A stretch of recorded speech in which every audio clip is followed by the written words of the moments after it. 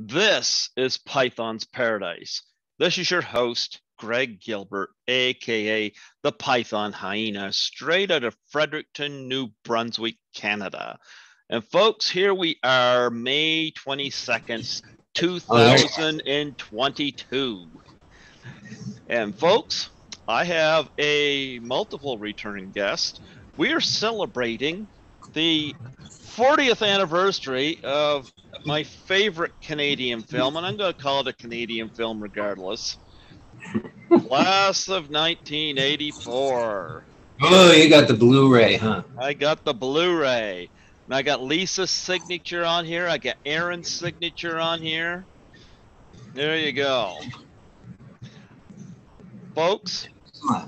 What's the cover on that one? What's the cover on that one? Is that a drawing or it's a drawing, right? It's a painting. I think so.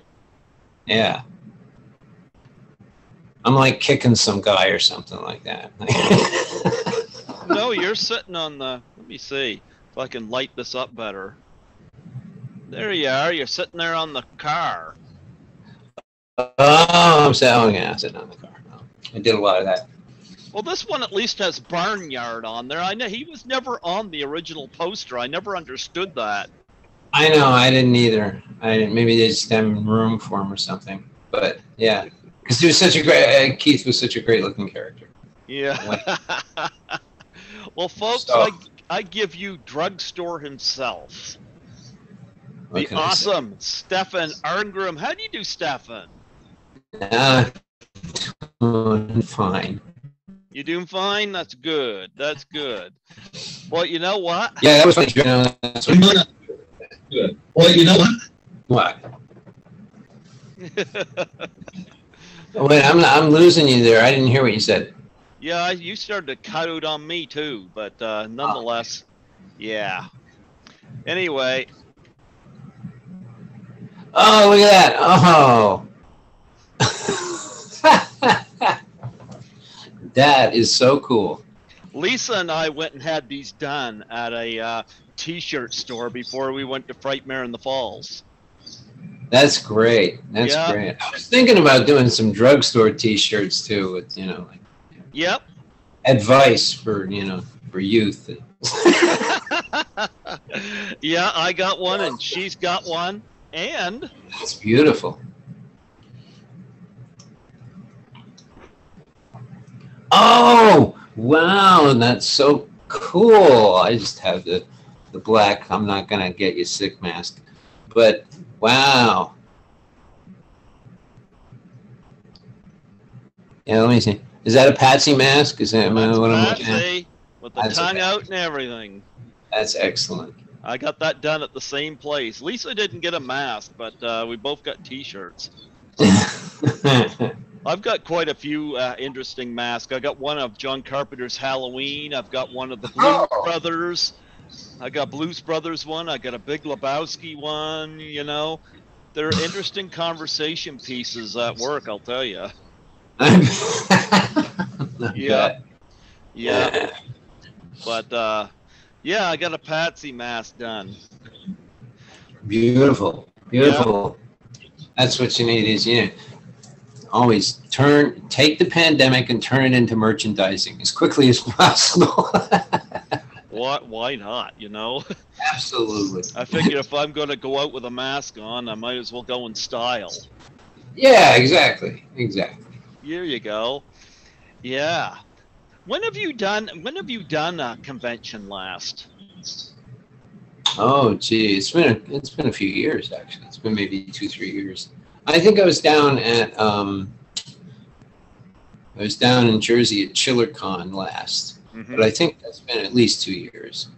Yeah. And yeah, I've been doing a lot of writing the last little while, so and working on music and stuff. So I haven't really been concentrating on that. Although recently, and also it's opened up a lot more. They're really, the pandemic shut down things for a long time.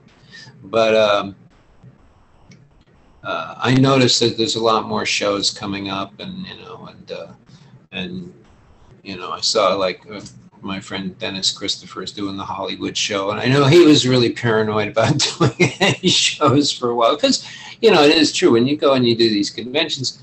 Part of it all is it's not just signing pictures and stuff. Part of it is, you know, very touchy-feely. You know, give people a hug, take pictures with them, put your arm around it. You know, because you know, a lot of people just really come to see if we're all real. You know, they want to know. I heard a rumor that Drugstore was not afraid of the pandemic, that he had the perfect medicine. I'm immune, yeah. Nothing will live in here. You know what? I've been going back to the movie theater since July 2020. We got kind of the jump on the pandemic here. Yeah. Yeah. We've had some deaths here and stuff. I never had COVID, although I was in the front lines of it because I work as a cleaner. So I was. Yeah, that's right. Yep. So I never stopped working, but the station went into lockdown and I had like 30 guests waiting to come on my show, and I was in a panic. I went the rest of the year, I wasn't able to schedule anything, and Nancy McLaughlin from Friday the 13th Part 6 Jason Lives was the one that suggested Zoom. Right. Yep. And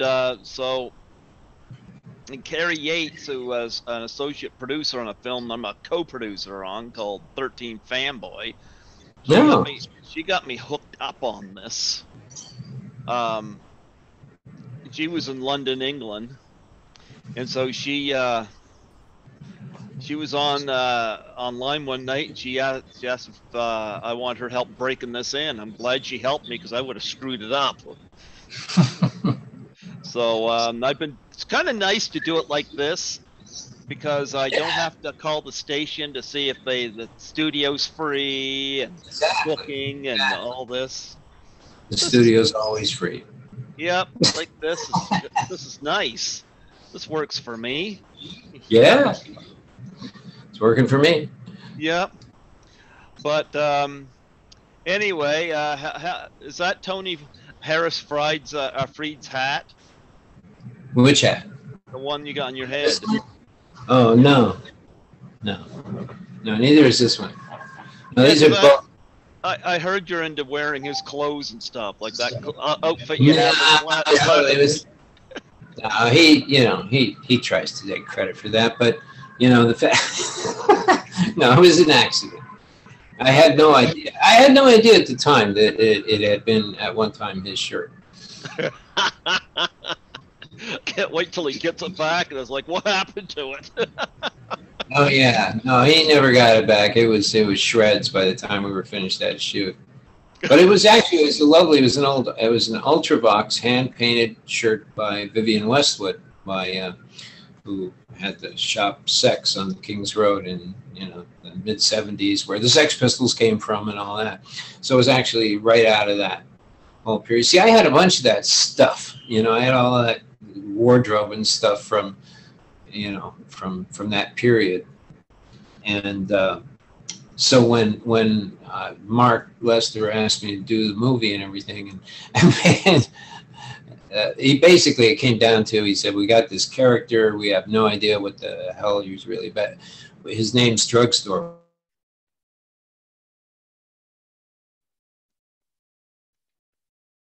Yeah, I can't hear you.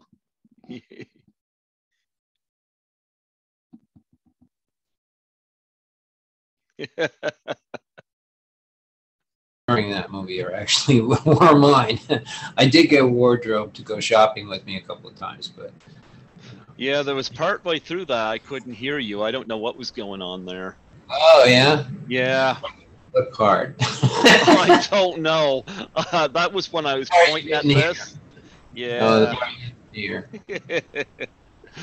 But nonetheless, I wore a lot of my own clothes, and I said it was a lot of my own dialogue, and the whole gang was kind of like that because they really didn't have it written, so we just kind of improvised most of it.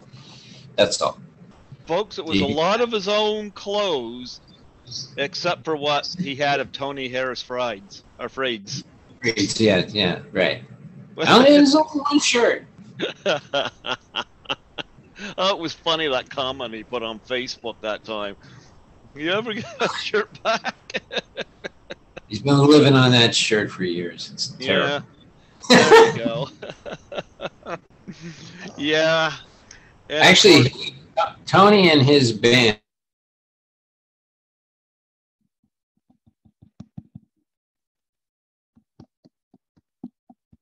Yeah, we're having a sound issue here.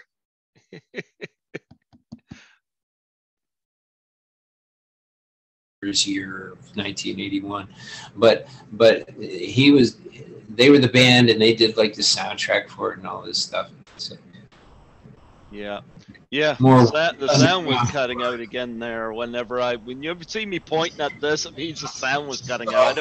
I don't know what your internet connection was like there, but nonetheless. It's just Wi-Fi. It's just I'm just pulling it out of the air. Just out of the air? Yeah, that's right. Well, I did reach out to Jenny Wright, and she's open to coming back on. She is hit and miss getting hold of her on Facebook, but she did say sure about coming on here to celebrate 40 years of Pink Floyd The Wall. So sure. Yep. So I'm hoping to. Jenny's shy. I love Jenny. That is one of my top 5 most listened to interviews. Yeah. Is Jenny? Yep. Yep. So yeah, she said yes. She wouldn't go to conventions or anything for years and stuff. And I remember in LA, I talked to her and I said, you know, people, I go to these things and people ask about you and they love you and you gotta go. And so I like to think I had something to do. It wasn't just me; it was other people too. It was something to do with getting her out into the world again because. She's shy. Shy girl. There you go. Shy girl. Well, what do you think? 40 years of class of 1984. 40 years ago. I would have been 10 when this came out. I'm going to turn 50 this year. Yeah. Well, I'll tell you, if anybody had told me that 40 years later you'd be holding up this, Blu-ray, I mean, come on. It's nuts. I mean, I really think most of this has to do with the, the internet and the web and that kind of presence, because films like that just didn't live like this, even in the great nostalgia periods, It's just bizarre, because I mean, when I made the film, I sort of thought it was a little bit late myself. I thought, oh, punks is sort of the new bikers. Okay. But I thought it was kind of passe myself. But I mean, that's why I had all that old wardrobe, for Christ's sake. I didn't wear that stuff. I mean, I was in the back of my closet. So, that was yesterday's stuff. But we did it, and then what? Years later, all of a sudden, it's like this, big punk icon movie or something. It's like, okay, good. Yeah, I got Lisa's autograph across here on there, and well, we'll have to figure out how I can get to it and sign it for you. And I got Aaron Nobles on this little in card there in the back. Oh, that's nice. That's good. Yeah, I'm still in touch with Aaron. Last couple times I was in Toronto, Lisa and I met her at a Starbucks and sat down and reminisced. And, so I meet her. She told me that she did not play the clarinet in that movie. She just held it. Really? I didn't even know that. You know what else I heard? What? Among the many other things that Mark Lester apparently was going by what I heard, was trying to replace her with that blonde that sat beside Aaron in the classroom. And Aaron had to confront him about it. Yep. Well, I remember that was the rumor, yeah. She went up to... I can't... Yeah. Boy, we're having some sound issues here.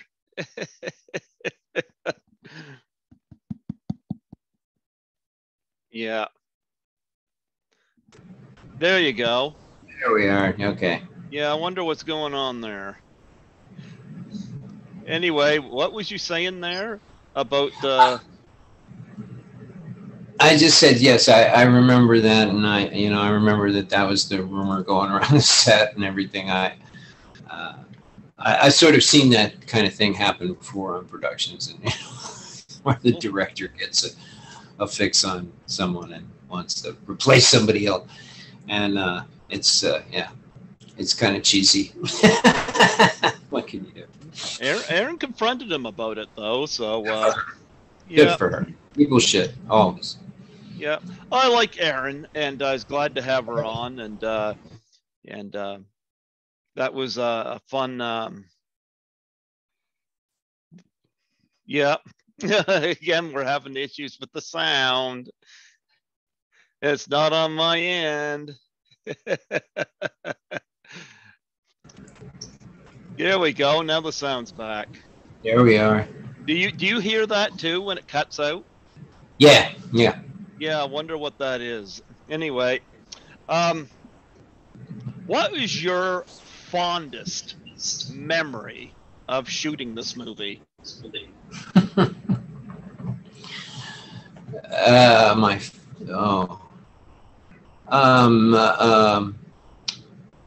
I don't know. I have a lot of pretty good memories of doing it, which is interesting because it was not an easy film to make, and it was long hours and it was hard work, and people got a little frayed from time to time. But I was really, really pleased to be working with Roddy McDowell, because he and I had known each other since I was a kid when I first arrived in Hollywood from here in New York, and I was under contract at MGM, and I was living at the Chateau Marmont where he was living, and his having been a child actor, he took a particular interest in, becoming my friend and kind of almost sort of non-official guide, through the maze of Hollywood child actordom. So it was a lot of fun to work with Roddy.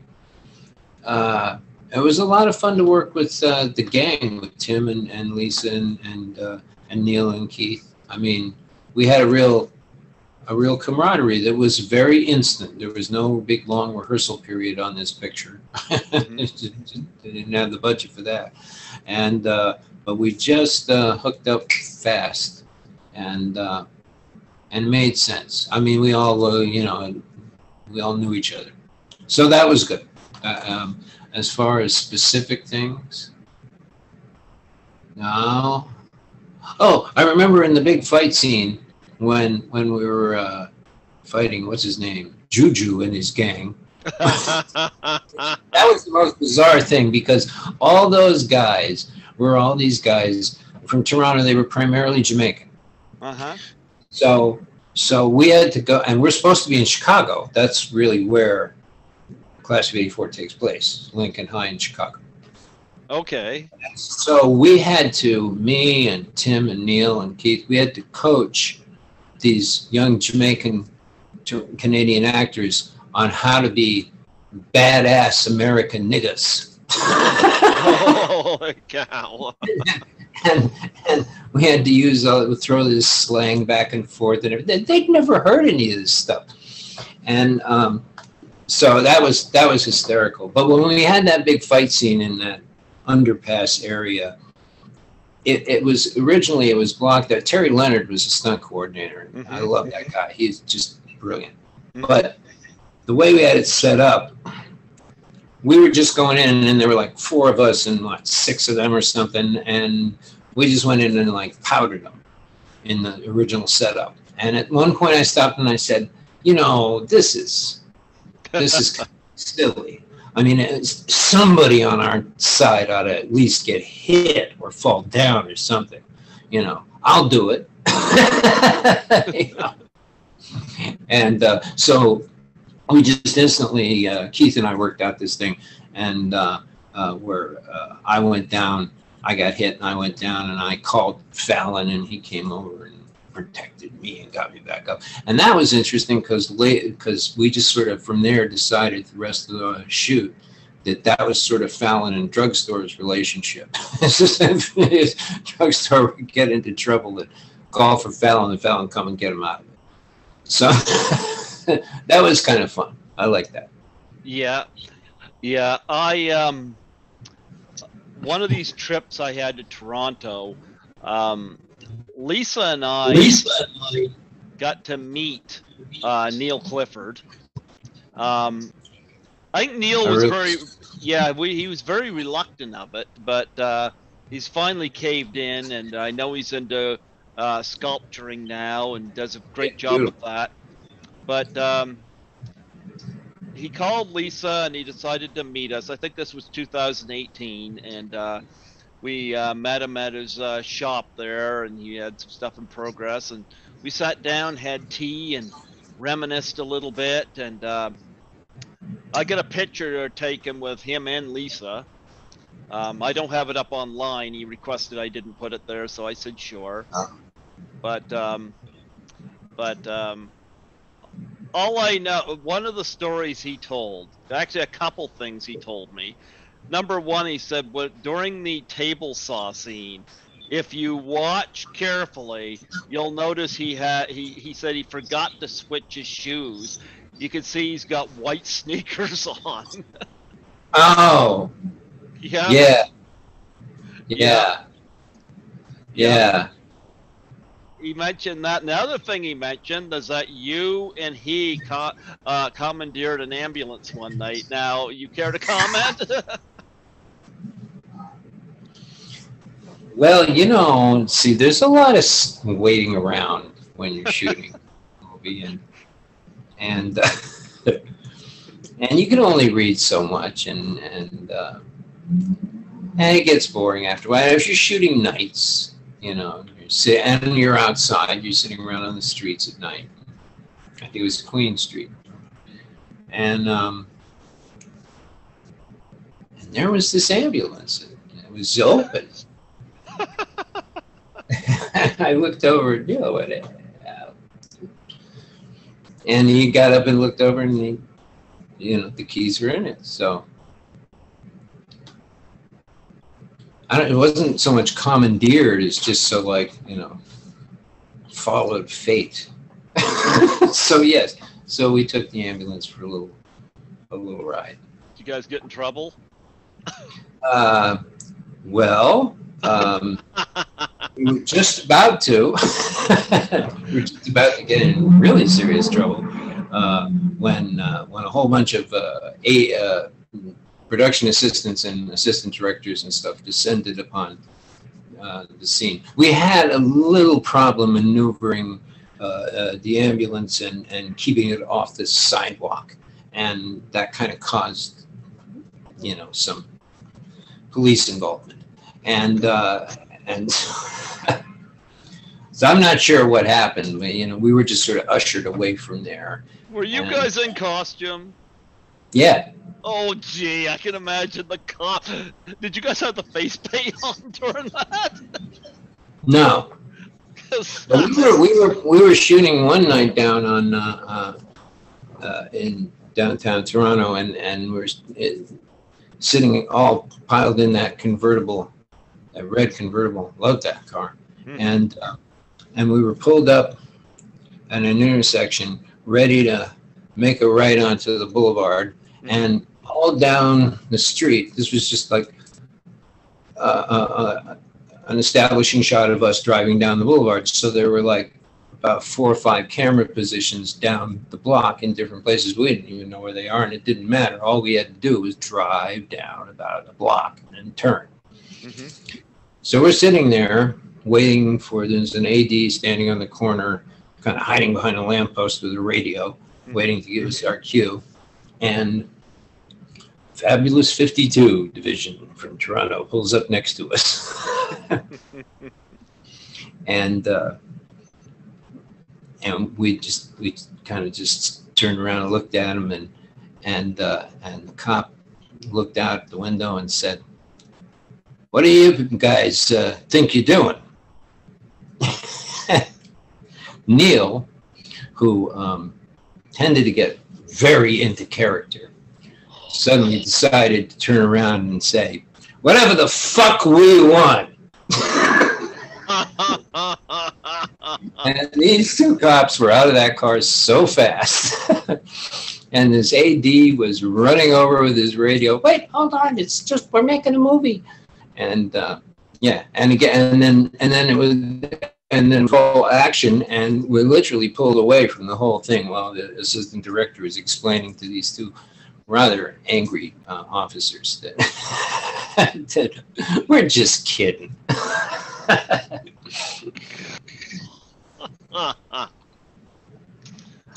Wow.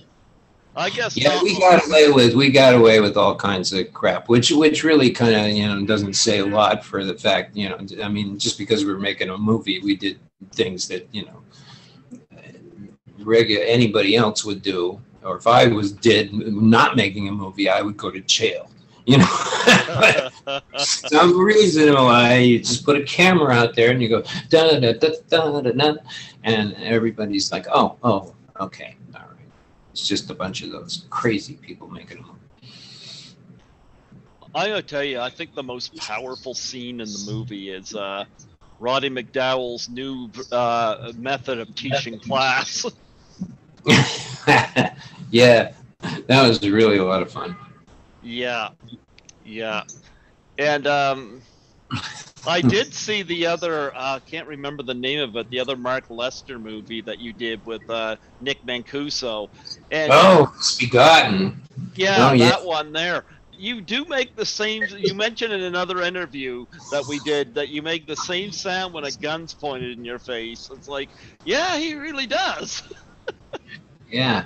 Well, that was what, about 17 years or something apart. And Misbegotten was shot up in Vancouver, and I loved that script. I mean, I thought that was one of the funniest scripts I'd read in a while, and I didn't even know it was Mark's picture when I first got the script. And then when I found out it was Mark, I thought, oh, this will be too much fun. So, and then Nick Mancuso was a friend of mine, was also in the picture, which was great.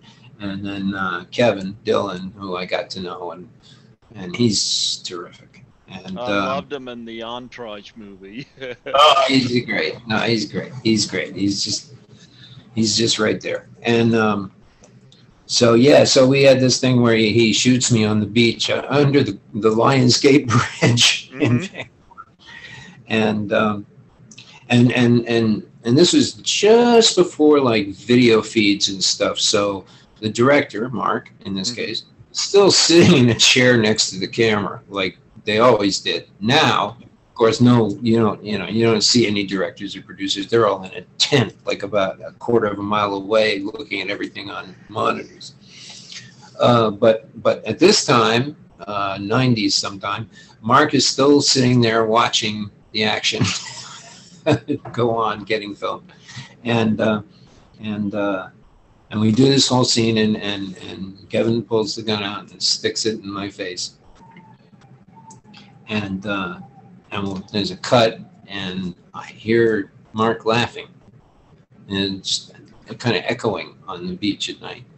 And I turn around, and he's just shaking in his chair. And I said, "What is so funny?" And he said, "Well, I was just, flashing back to because you made exactly the same noise just now as you did when Roddy stuck the gun in your face in 1981. I mean, you had exactly the same reaction." I said, "Well, that's what happens when you stick a gun in your face." Roddy didn't want to stick the gun in my face, as a matter of fact. I kind of had to talk him into the idea that he didn't like that very much. I said, "No, it's okay. Just stick it right in my." What did he want to do? I don't know. He was not a big gun fan, but I think he I don't know. I really don't know. He didn't want to jam it in my face. I think he would have held it on me, but I thought and he agreed that it was better if he really took it in my face. Oh, I thought he was brilliant, particularly Yeah. in that scene, you know. Yeah. Yeah. And we did that with multiple cameras. So actually, Roddy's close-up and my close-up are really being shot pretty much at the same time. Mm-hmm. It's part of the same, you know, there's a master. Usually how it goes is there's a master shot, and then there's a close-up, a two shot, an over the shoulder, whatever, right? But in terms of people's, you know, setup, what they use, their shot list. In this case, Mark kind of did, well, actually this the cinematographer, Albert Dunk, brilliant guy. He decided to shoot some of the close-up scenes with two cameras so that the actors were actually, I mean, we all did offstage lines for each other, but we actually got to be working together while the close-ups are being shot, which is a really interesting way to work. I like that. Yeah. Yeah, I love that scene. I thought it was a brilliant scene. Going back to Misbegotten for a minute, what's happening with Nick Mancuso now? Because I lost touch with him. I know he was having some health issues and whatnot online there, and then he just kind of disappeared. Yeah. Yeah. Actually, I talked to him in recent past, but the last time we saw each other was maybe, I don't know, 15 years ago up in BC, and we did a Western thing together. Yeah, he's had some health problems, but he's also doing a lot of stuff he's doing a lot of his painting and stuff like that. And that's pretty much all I know, or, you know, but he is still painting a lot. Okay, I had him on here in 2016, so. Yeah, he's a terrific guy. Really, I love Nick. He's great. Yeah, but when Lisa and I met up that first, I gotta really commend her, you know, because I lived here my entire life. She was the one that we got talking about travel, and she asked what was stopping me. And she invited me to assist her at her table at Horrorama in Toronto. Okay. And I couldn't say no, but I had a lot of fears going through my head because I get homesick going to Moncton or St. John, which are only a few hours away. And they were Toronto. I'd never flown before, so that was causing me a bit of anxiety.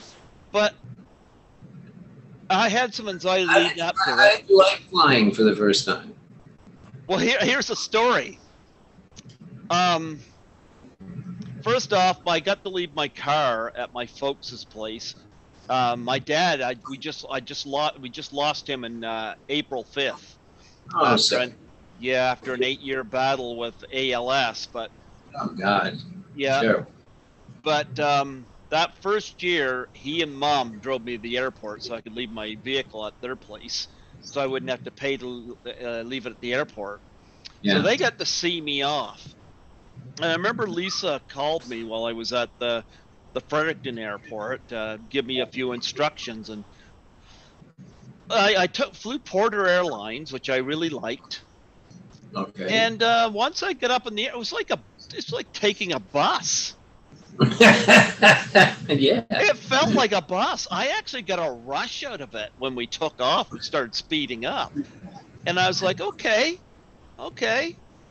And, you know, we landed in Ottawa for people to get off and others to come on. Then we went to Toronto, and I called Lisa, and we landed in Toronto Island.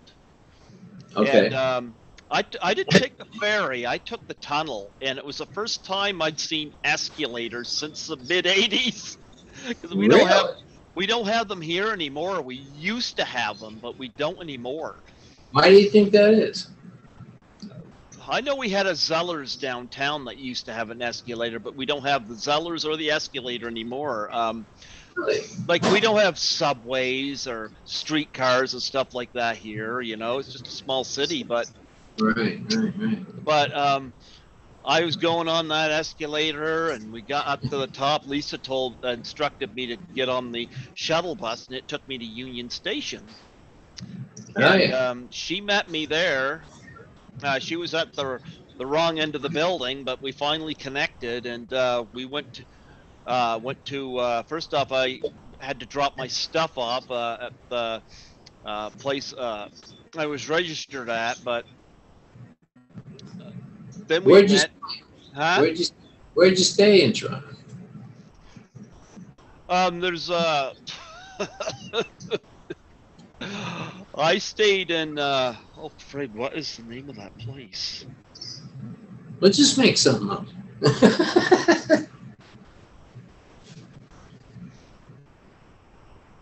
I don't know. We went to a lot of restaurants, and I don't even remember the name of them.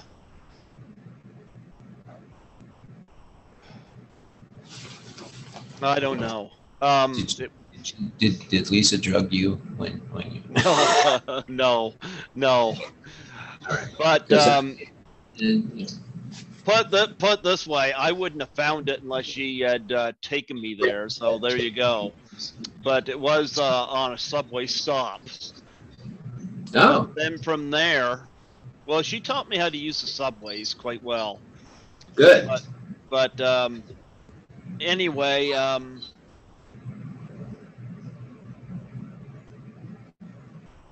oh, you're frozen. well, no, I'm not frozen. I'm just kind of thinking for a minute. I know I don't even remember where I stayed at when I was at Frightmare in the Falls, and that was just last October. That was in Niagara Falls. Wow. I was going to say the Tower, but was that where the other person stayed? Because one of my guests stayed at oh well. But nonetheless, Stuff down, Greg. Huh? You need to write this stuff down, Greg, or get yourself a secretary or something. An EA, get an executive assistant. Well, it's not high thing on that was 2017.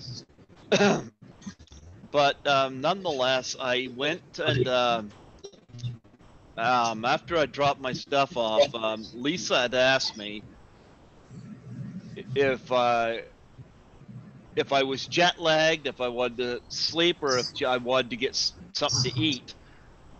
And I was kind of in the back of my mind, why the hell am I not homesick?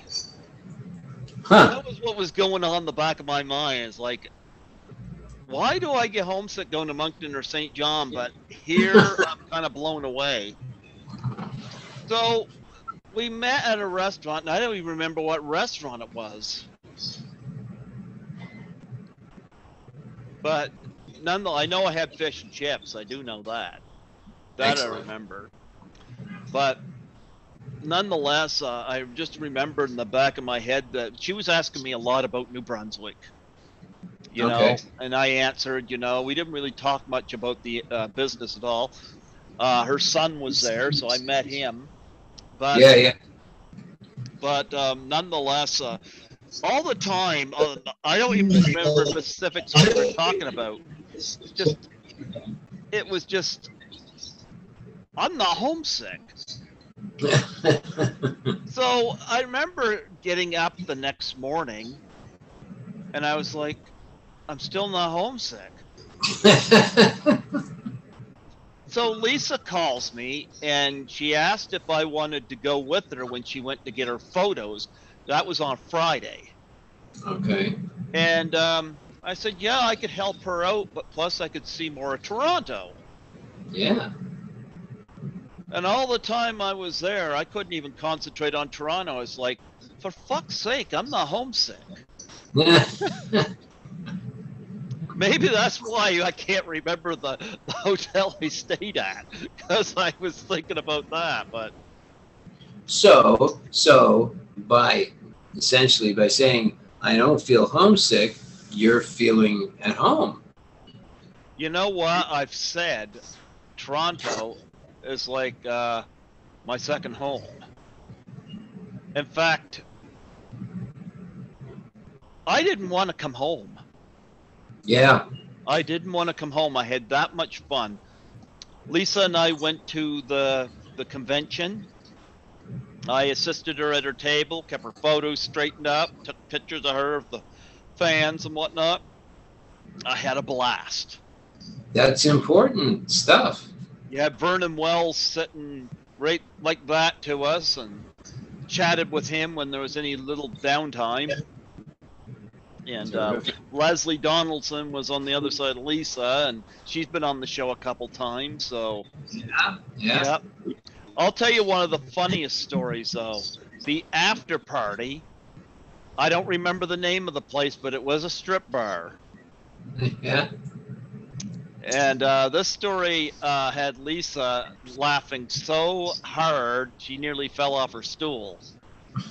But two of the guests there were Carl Zitier, who's a composer, and Mink Stoll from Pink Flamingos. Oh, yes, Mink, yeah, sure. And they were going to sing the Filthy Cabaret at this strip bar.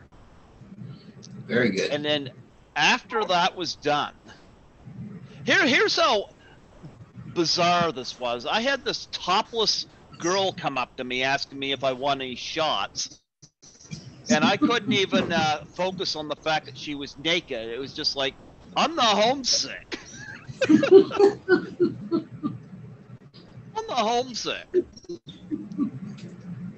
I would gaze, but I'm thinking about this weird feeling I have I never had before. But afterwards they got this drag queen up there, and he was singing a song, singing the Lollipop song. And he pulled this what is that thing that girls have the string on the end of it?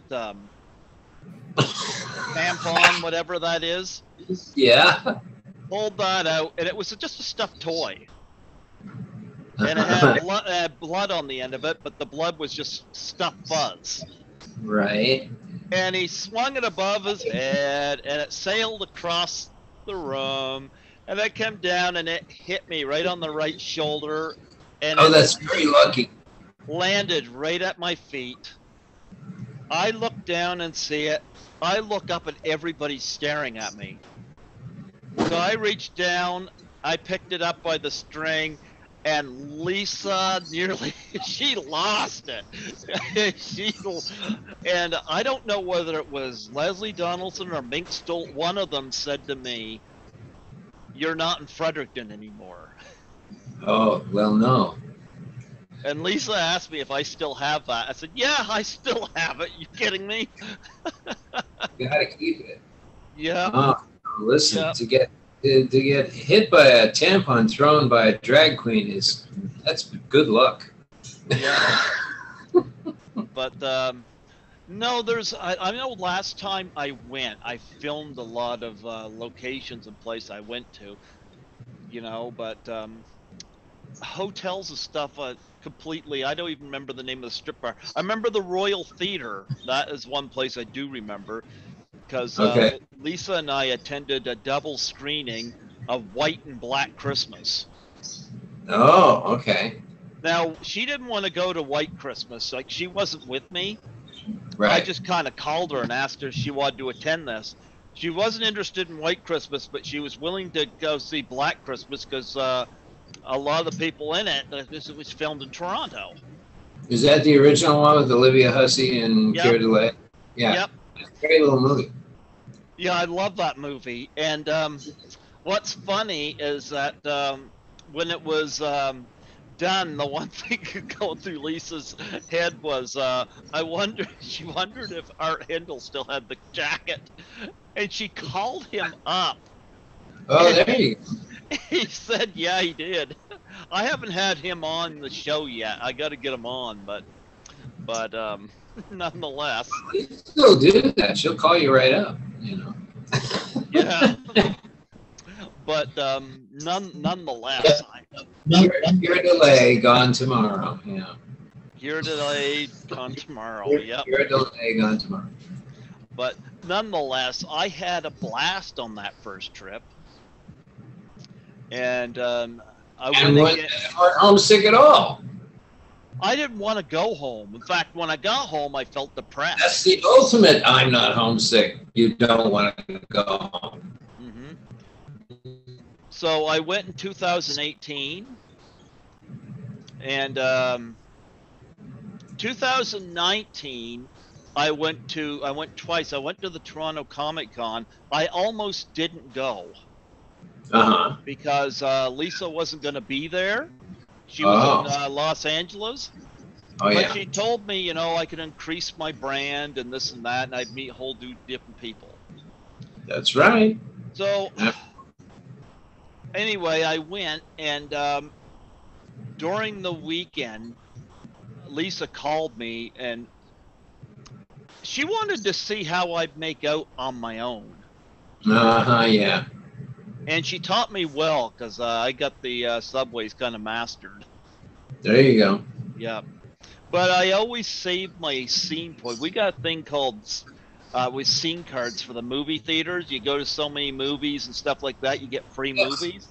Yes. I save all those for Toronto. Very good. Yep. So I always tell Lisa, pick some movies. We'll go see some movies. Very good. Yeah.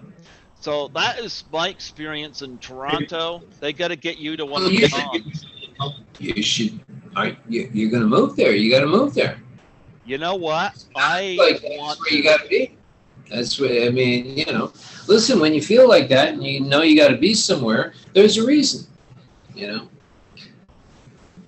Well, right now with the job I have, I think I might be able to save up and make that happen. Why not? Yep. Yeah. So yeah, I love Toronto, and I've made a lot of connections there. Like, not just Lisa, but I met other people from these conventions and stuff that live in Toronto, so I'm able to connect with them as well. So. Oh yeah. Yeah. Yeah, I just can't remember restaurant names and hotels and stuff like that. Well, you will. That's why you have to go. See right there. There's reason number one. You must move to Toronto so that you can memorize the names of hotels and restaurants and things. I went to Frightmare. But what good is using the subway if you don't know where you're going? So you need to go there and find out where you're going and then apply your subway skills.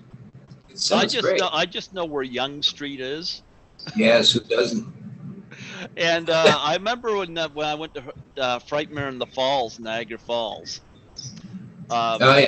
Lisa and I rented a car because there was no way I was driving down there. So I rented it. She drove, and she went to stay with a friend of hers. And I went to, I think it was the Tower Hotel. Okay. I think that's what it was. But nonetheless, it was about 5-10 minute walking distance from the convention. So nonetheless, that wasn't too bad. And then she picked me up the following day whenever the convention was over, and that was fun. That was a road trip. Yes. Went to Niagara Falls and everything. And you know what else we did? We did this the first year. We did this the first year I was there. We went around all as many locations for this movie as possible. Oh, really?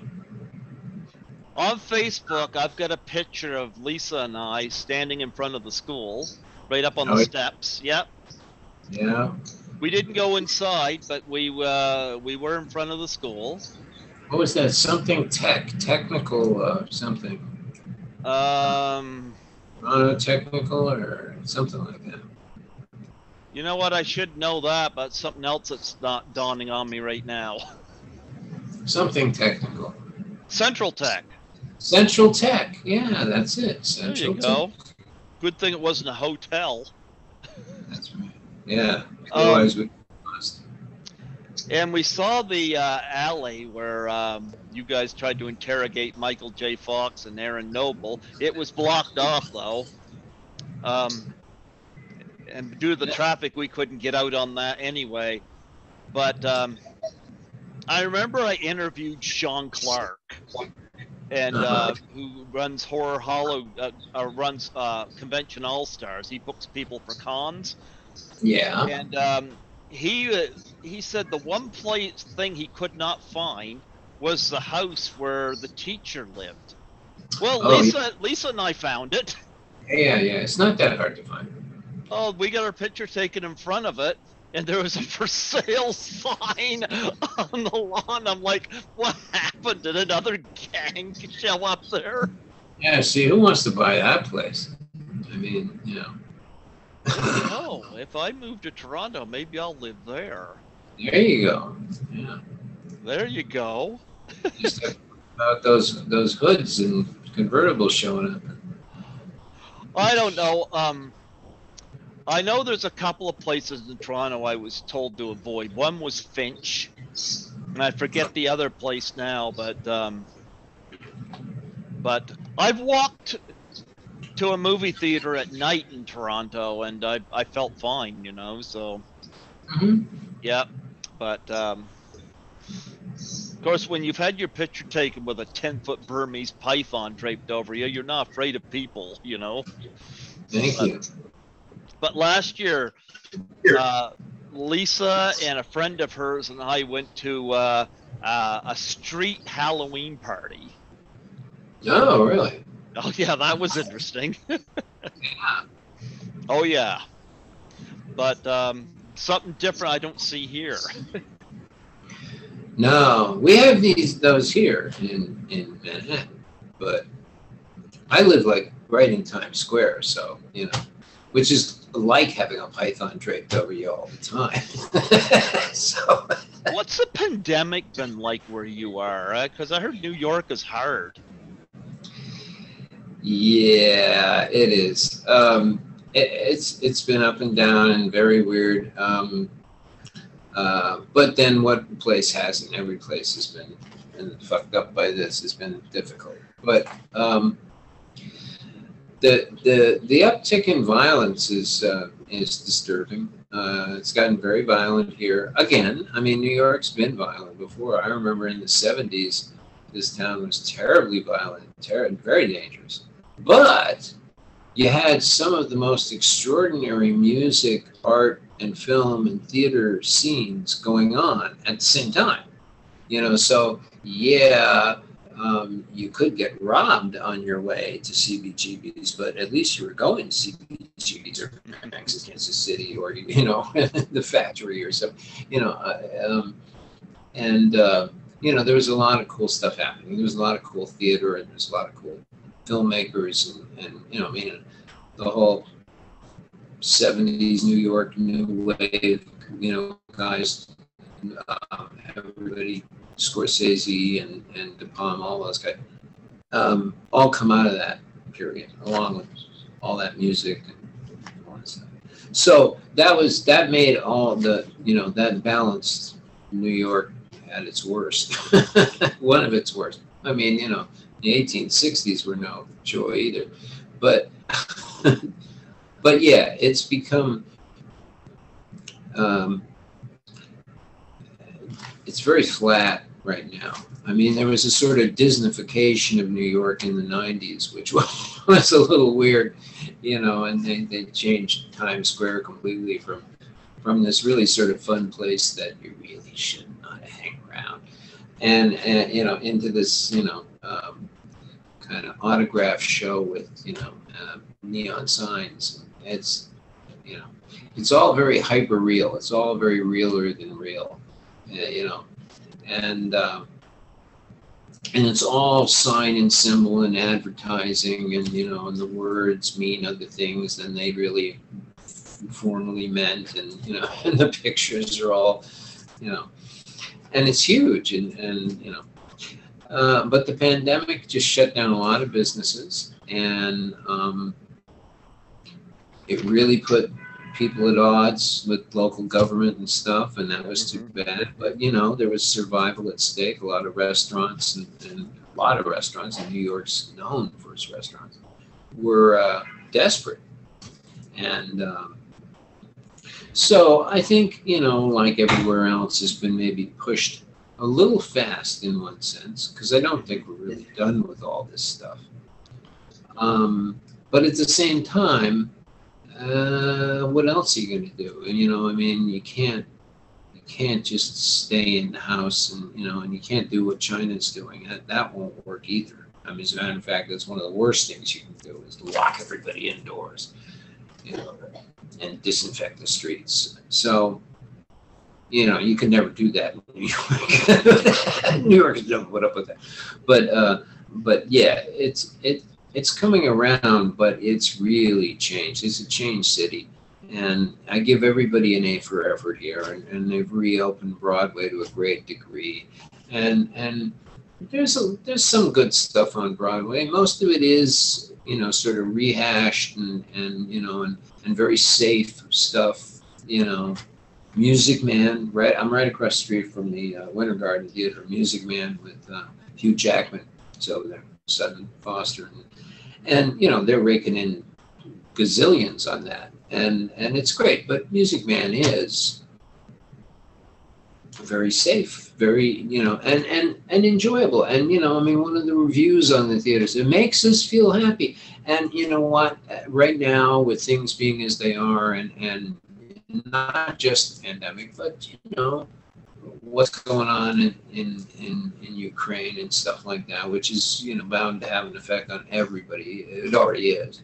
And things are very, and the divisions in this country, and not just this country but European countries, it's a very heated environment. And I think generally people want some relief from that.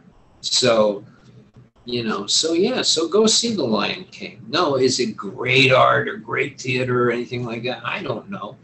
But I guess if it makes you feel good, you should do it, because there's damn little that does right now. How do you protect yourself in that environment? Have you ever had any bad encounters?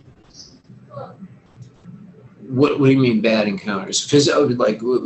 Well, actually, no, I haven't, but actually, Claire, my fiance, has had a couple of encounters with people who've either, yelled at her. Actually, she and I were standing on a street corner coming back from a store, and some girl, walked up, some little girl, and punched her in the shoulder, and then ran across the street screaming, "Go ahead, call the police. I've been in jail before, and I don't care." And, that's a lot of "I don't care" is what you hear or see a whole lot of, particularly in this town, and maybe in a lot of cities right now all over the world. People, authorities kind of broken down. Yep. For a lot of reasons. I think political frameworks in different countries have caused people. I've never seen the world in such incredible doubt and mistrust of each other and governments and everything. No one trusts anybody or anything, and that's tough. That's tough when you got a disease that's killing millions of people, and you've got possible political ramifications that might result in hundreds of thousands of people dying and being displaced, and what happened this week? Nobody had any baby formula. Come on, what the hell? That kind of shit. So it goes back, I guess, that whole there's Soroyan said there's optimal stress, minimal stress, and maximal stress societies, and optimal stress societies produce some art, but it's generally just sort of entertaining, and it's fine, and it's okay. It's not very, if it gets deep, it's still in the shallow end. Maximal stress societies always produce the most art. They produce the most feel-good art and happy, make you feel good art, but they also produce the most poignant and the most incisive art. Minimal stress societies, well, Switzerland, you get like the cuckoo clock, chocolate, you know. So that it's a trade-off. I mean, that's what I was saying earlier about the 70s in New York and other periods in Manhattan and in other cities around the world. You know, you get real maximal stress situations, but you have great art and expression coming out of that, out of people's frustration, anger, fear, or hope, whatever, hopefully. And that doesn't seem to be happening right now. We're in the feel-good phase. Everybody's managed to get it together to, you know, and put on a show, and we'll all forget about it, you know. But we're not really to the point yet where we're really ready to like look at it and say, okay, well, what does this mean? I mean, you know, the one thing I think is always interesting about, I've thought from the beginning of this pandemic is that, you know, there's so much separation right now on this planet between people, and everyone to some degree or another resists, even people who tend to be proponents of a sort of global village or global planet concept. They still are slightly resistant, and some people are downright really against it and really feel that it's a massive conspiracy, you know, destroy individuality and all kinds of stuff. Mm-hmm. I don't know. I think it's the way things are. I mean, the reason we have a pandemic is because in 2016, world travel went up by some 300%. So everybody from next door came over, and we went over there. And if anything has been proven by this global pandemic, it's that we must be all living on one planet because we all got the same flu. So we can't be that different.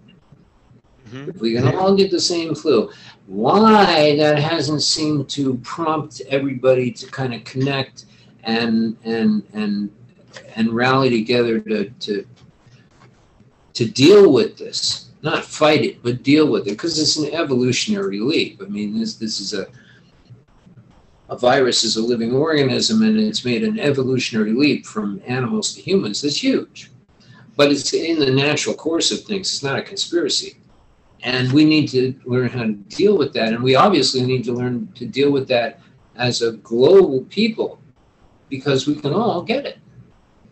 You know, no one's immune. It doesn't matter what you believe. It doesn't matter what religion you are. It doesn't matter what your politics are. It doesn't matter what color you are. It doesn't matter. You can get sick and die from this, just like everybody else.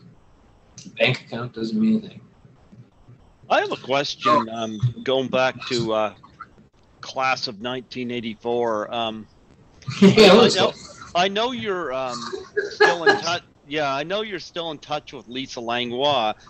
Sure. Are you still in touch with anybody else from the film? Oh, well, I always like to think I'm in touch with Keith Knight all the time. He was just special. No, not really. Tim, who never really, truly, I think, wanted to be an actor. I think he became interested in production and particularly directing. And of course, you know, really, that was a wonderful break he got on Sopranos. That's really taken him off in another direction. And I mean, you know, he's got a whole floor over at HBO down here. So, you know, the Tim Patton floor. And, you know, he's created and is producing big TV shows for HBO. So, no, I spoke to some people in his office while he was in England because I had a project that I wanted him to look at, but he was way too busy with his own stuff. And, you know, I understand. And I said, oh, okay. you know, when you make that kind of leap in the business, sometimes you're not so keen on looking back, and you know, why bother? It's not a nasty thing. It's just kind of, well, why bother? I'm not that guy anymore. I mean, you know, and he's not that guy anymore. If you've seen him, he's just not that guy. And let's see. And Neil, of course, is pretty reclusive and removed from, you know, any kind of showbiz connections. So no, I haven't talked to Neil. I'm sure we'd have no problem talking if we did. Perry, I ran into Perry a couple of times in the last 10 years or something. And he's fine, but we've all, you know, I always ran into Perry. It's nothing changed. You know, I ran into him before we did that movie, after we did them. So yeah, I think Lisa's probably the person in terms of that internal, the gang and stuff like that, that I've stayed in touch with the most. I'm in touch with Lisa. I'm in touch with Aaron, and I'm in touch with Mary Lynn Ross too, periodically. You know, she and I talk, and I know I phoned her after I got back from Toronto that first trip to tell her that I was outside her house. The one that's got the for sale sign. I said, I didn't know you were selling. She had a good laugh at that. But Keith Knight, God rest his soul, looking at 3 performances by him. Mm-hmm. Meatballs. Yeah, I know. Class of 1984 and My Bloody Valentine. All very different roles. Oh, completely. Yeah, yeah. My goodness, like he's different in all 3 roles. Oh yeah. No, Keith was great. He'd roll with anything. I think we probably had more fun, Keith and I together, with like sort of constructing this gang mentality and like the wardrobe and the makeup and costumes. We really played around a lot with that, like Keith and I, and like when they wanted to do all the makeup on us, and then, you know, like we all came up with that, you know. I mean, he decided on his camouflage, and I wanted an eye patch, and, you know, I mean, yeah, all that stuff. So we had a lot of fun. Keith and I had a lot of laughs on that. He's a very funny guy, but he's very committed to what. That's the interesting thing I think about that movie. Maybe that's why people like it. I don't know. You had a lot of really good actors in that film, which of course I always think there's no real excuse for a bad performance. I mean, I know so many good actors. I see like a weak performance in a film and I think, what the hell's the problem here? I mean, you know, there's just no, I mean, out of my contacts, I could cast movies for the next 10 years and never have a bad performance. But you had a lot of really great actors in that movie, and it wasn't a big budget film. It was, you know, and a lot of people willing to take a lot of chances, and a lot, you know, and do a lot. I mean, you know, I'm not trying to make a big deal out of this. We know what it is. It's basically a little remake of Blackboard Jungle, you know, which is great. You know, it's fine. It's what it is. But there's a high quality of performances in that film, which is, I think, unusual for that genre. And everybody was very committed. Everybody took it very seriously, even as goofy as it was sometimes. It was sometimes goofy. But, you know, we all kind of, you know, knuckled down in the end and said, okay, we're going to do this. We're going to do this like this is really real. Like, we're really here.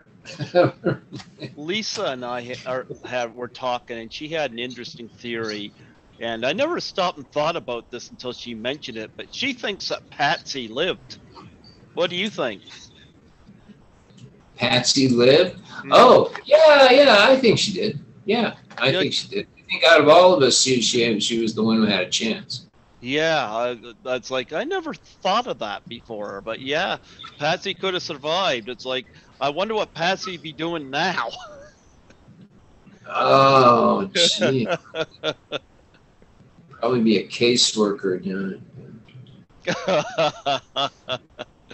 But yeah, I love the lighting, the cinematography, in that climax there. Like when the way the darkened hallways, the lighting the exit signs, you know, and the stairwells, and you It know, was fun. We had fun with that. That was a great that whole sequence took a couple of days to shoot, and it was 2 or 3 days, and it was a lot of fun. And I particularly loved swinging on the ropes. We swung on those ropes. We had so much fun. I gotta say, how like that was brutal. Those that climax. Out of the death scenes, which one do you know which one took the longest to film or put together?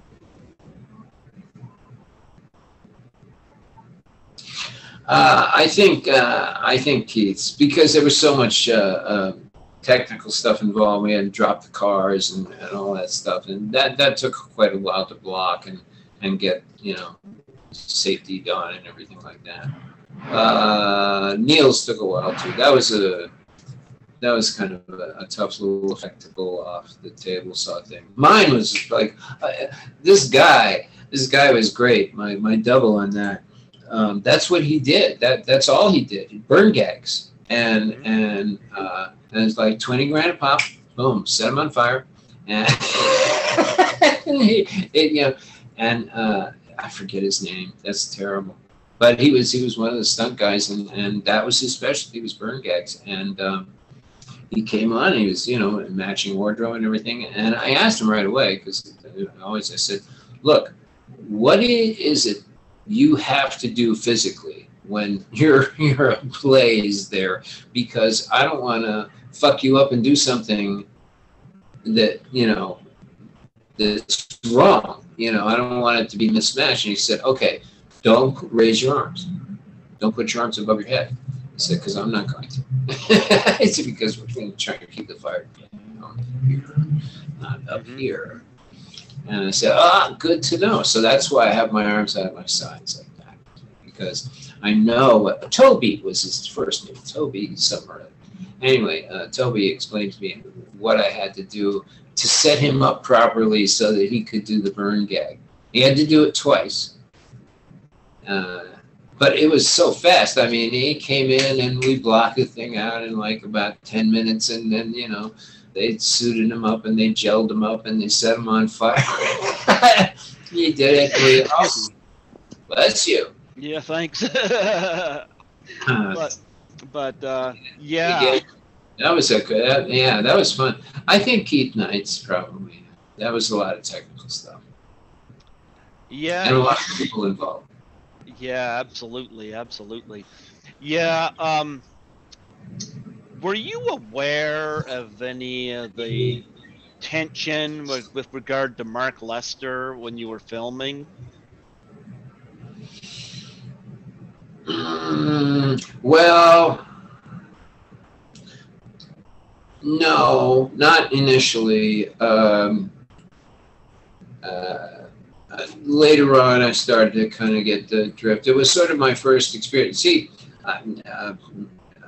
I stayed long enough in Toronto to get born, and then I moved here to New York. So, I've never lived in Toronto, and I've never even. Classmate 4 is the only show I've ever done in Toronto, and I've worked a lot in Vancouver, and of course, most of my career has been either here in New York or in Los Angeles, primarily Los Angeles.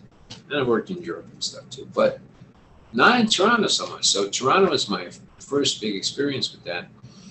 And I hadn't done a lot of Canadian American co-pros like that. Mm-hmm. Most of the stuff I'd done was U.S. productions or U.S. European co-pros and stuff like that.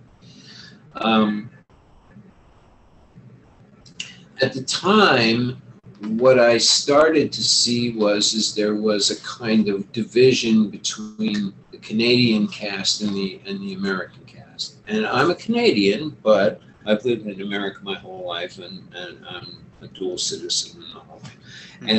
And I was hired out of Los Angeles for Class of '84 on a SAG contract, so I was technically part of the American cast, along with Perry and Roddy and Tim and Maryland, a few others. And I didn't see it at first, but then I started to notice, you know, our dressing rooms were at the circus where all the trailers are and everything were separated from the Canadian actors, American. What's that about? And then I started just to hear through the grapevine about. So I don't believe that it would. You asked me specifically, Mark. I don't believe it's necessarily Mark Lester's doing. I think this is endemic within the Canadian film industry at that time. I think it's changed. But I think at that time, and for a few years to follow, there was a tendency on a lot of Canadian producers and unit production managers and so forth to really want to cater to the Americans and not offend them in any way. And you know, and it's tough being America's neighbor, you know, it just is. And that was a real problem. And I think maybe Mark took some advantage of that. Maybe he didn't know he was taking advantage of it. But I mean, the production did sort of take advantage of that polarization, that ghettoization of Canadian to American cast. I found it really foolish and offensive. I had no experience with it, so I didn't really enter into it. And I wish I'd known more about it. I wish I'd said something about it. I didn't. I did later on other productions where I ran into that, but that was my first experience with that. And yes, my understanding from Lisa and clearly from Neil, and a lot of people in the cast, yeah, the Canadian cast was not treated very well.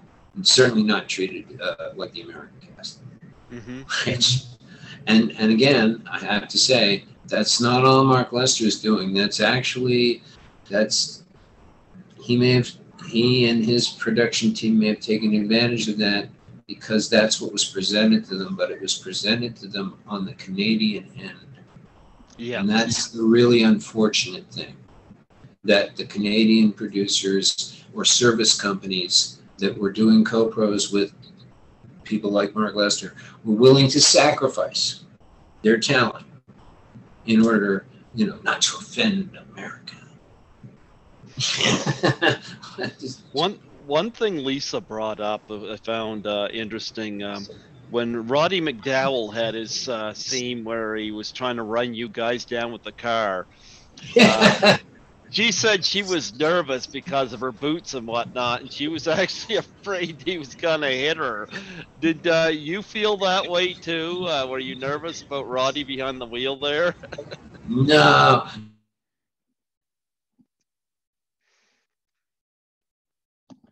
We got cut out again. We cut out again.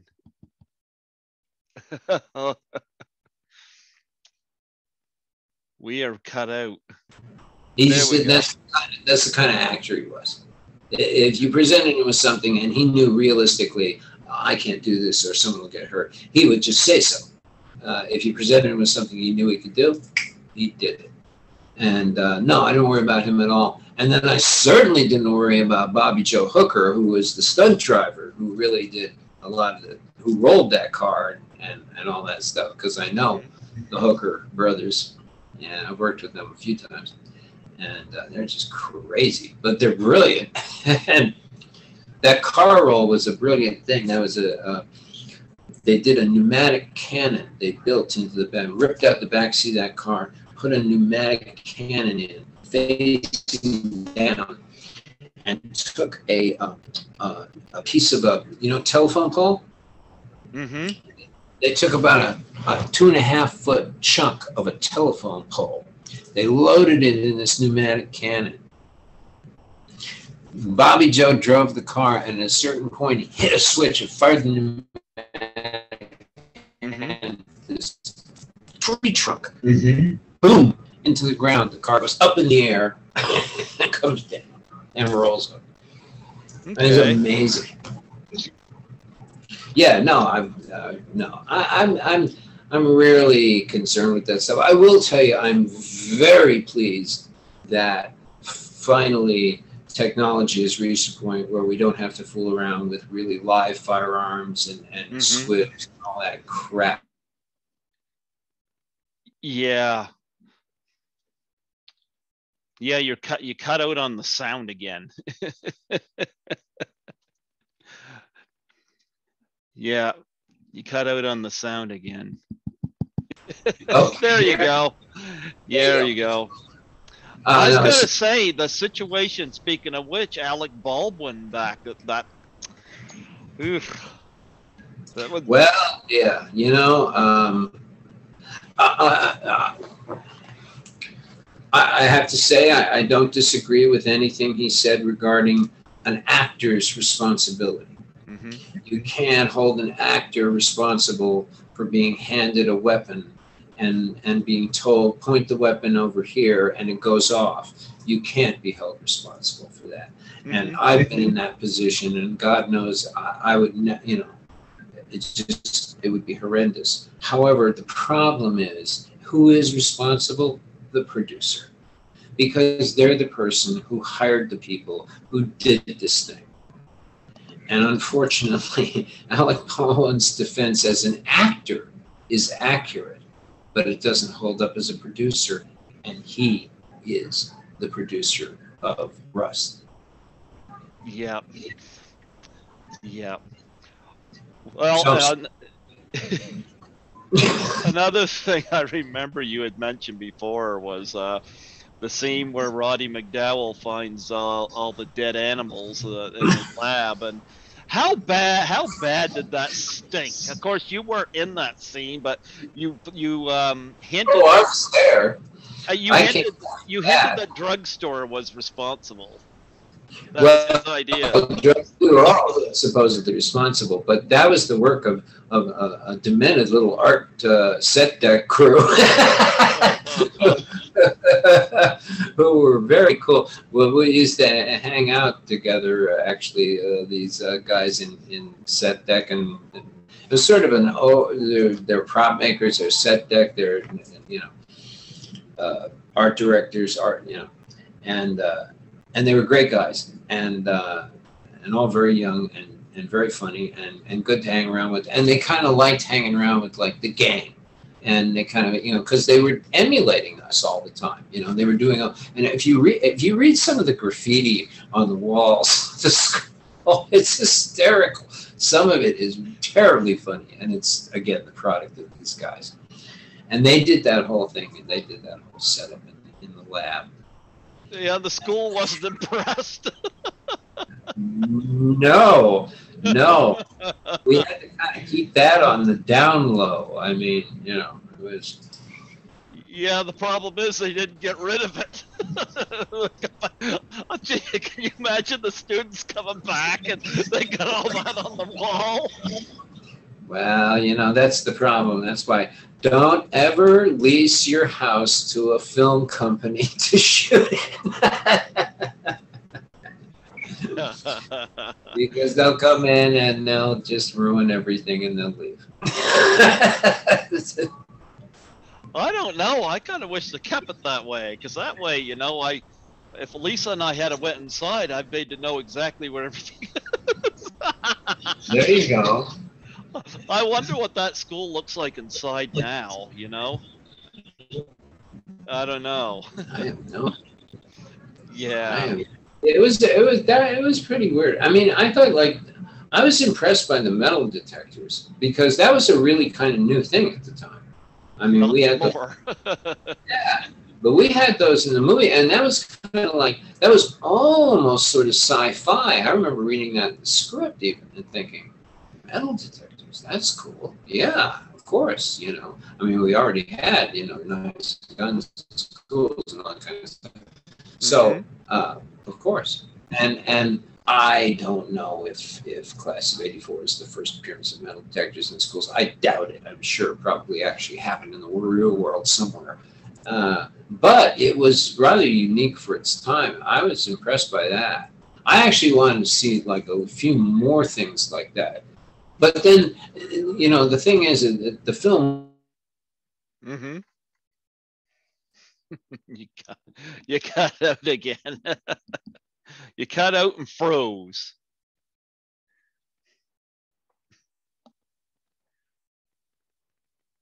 Cut out and froze. That was not. There you go. Oh. You had cut out and froze there for a minute. Why'd you lose me? I don't know. You're talking about metal detectors, you know. I was going to ask though. Speaking of which, I don't know what the script looked like to this movie, but was there anything that was shot and not used, or was there anything cut? Again, we see when we get some sound here. Hang on. There you go. Okay. Yeah. Okay. Well, the script was titled Gorilla High. It was about 90 pages long, and it was a real rough sketch of the film. There were only a real few things in there that are in the movie now, and certainly the gang was hardly written.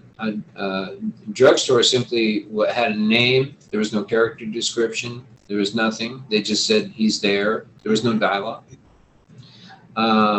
Same for Barnyard. Fallon had a couple of lines. They had no gang. They didn't know what to do. They just knew we want punks. And as far as stuff that didn't make it to the final film, yes, there's probably, it's not a lot, but I'd say probably 4 or 5 minutes, which is actually a lot of screen time of film that was cut. Because when we finished the movie, it went to the Motion Picture Association of America to get its rating. I heard about this. Yeah. And if you'll remember, there's a scene where we attacked Mary Lynn Ross and Mrs. Norris in her house. And that scene actually went quite a bit further than you're watching, than you see in the film. And I don't know that it exists. I imagine it's on the cutting room floor. But yeah, and unfortunately, when that was shown to the MPAA, one of the women on the board was pregnant, and she really took umbrage at a pregnant woman being, raped, gang raped. Funny, because Mary Lynn Ross, I think, was less nervous about that scene than you guys. Oh yeah, absolutely. But that's always true. I did a film once where I played a serial killer, and I worked with this actress named Alberta Maines, wonderful Canadian actress, and she was one of my victims. I mean, what do you do? I mean, I'm sorry, but I have to pull you by the hair down this trail here. It's terrible stuff, and she was just like, "Oh no, it's okay, it's all right." Excuse me, Alberta, I have to spit in your face now and hold this knife against your throat. It's okay.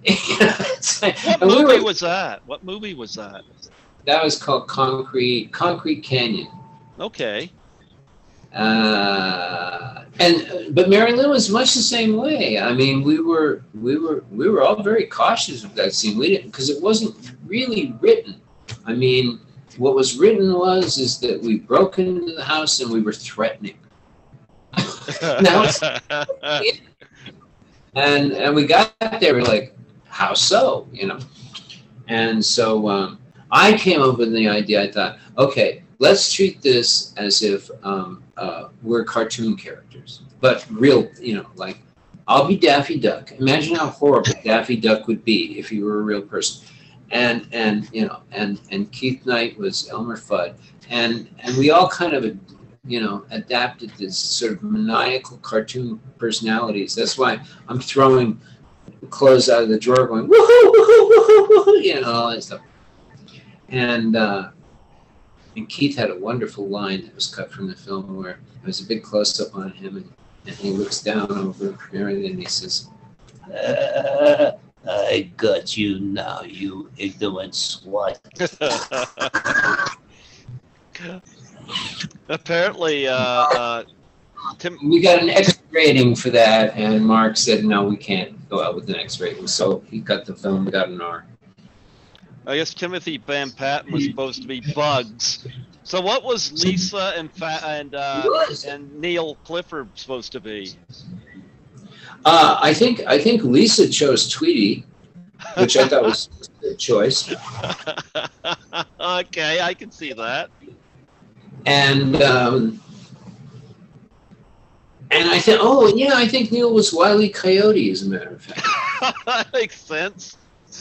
Yeah. I love that.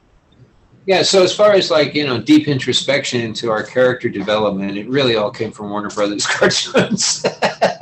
It was just the idea of how really horrifying that would be if any of that stuff actually happened. I mean, those people are running around those rabbits and ducks are cutting each other up with chainsaws and axes, and they're dropping 16 tons on each other and everything, So what if that happened? And what if you had like a group of people like that? How would that be? Not good.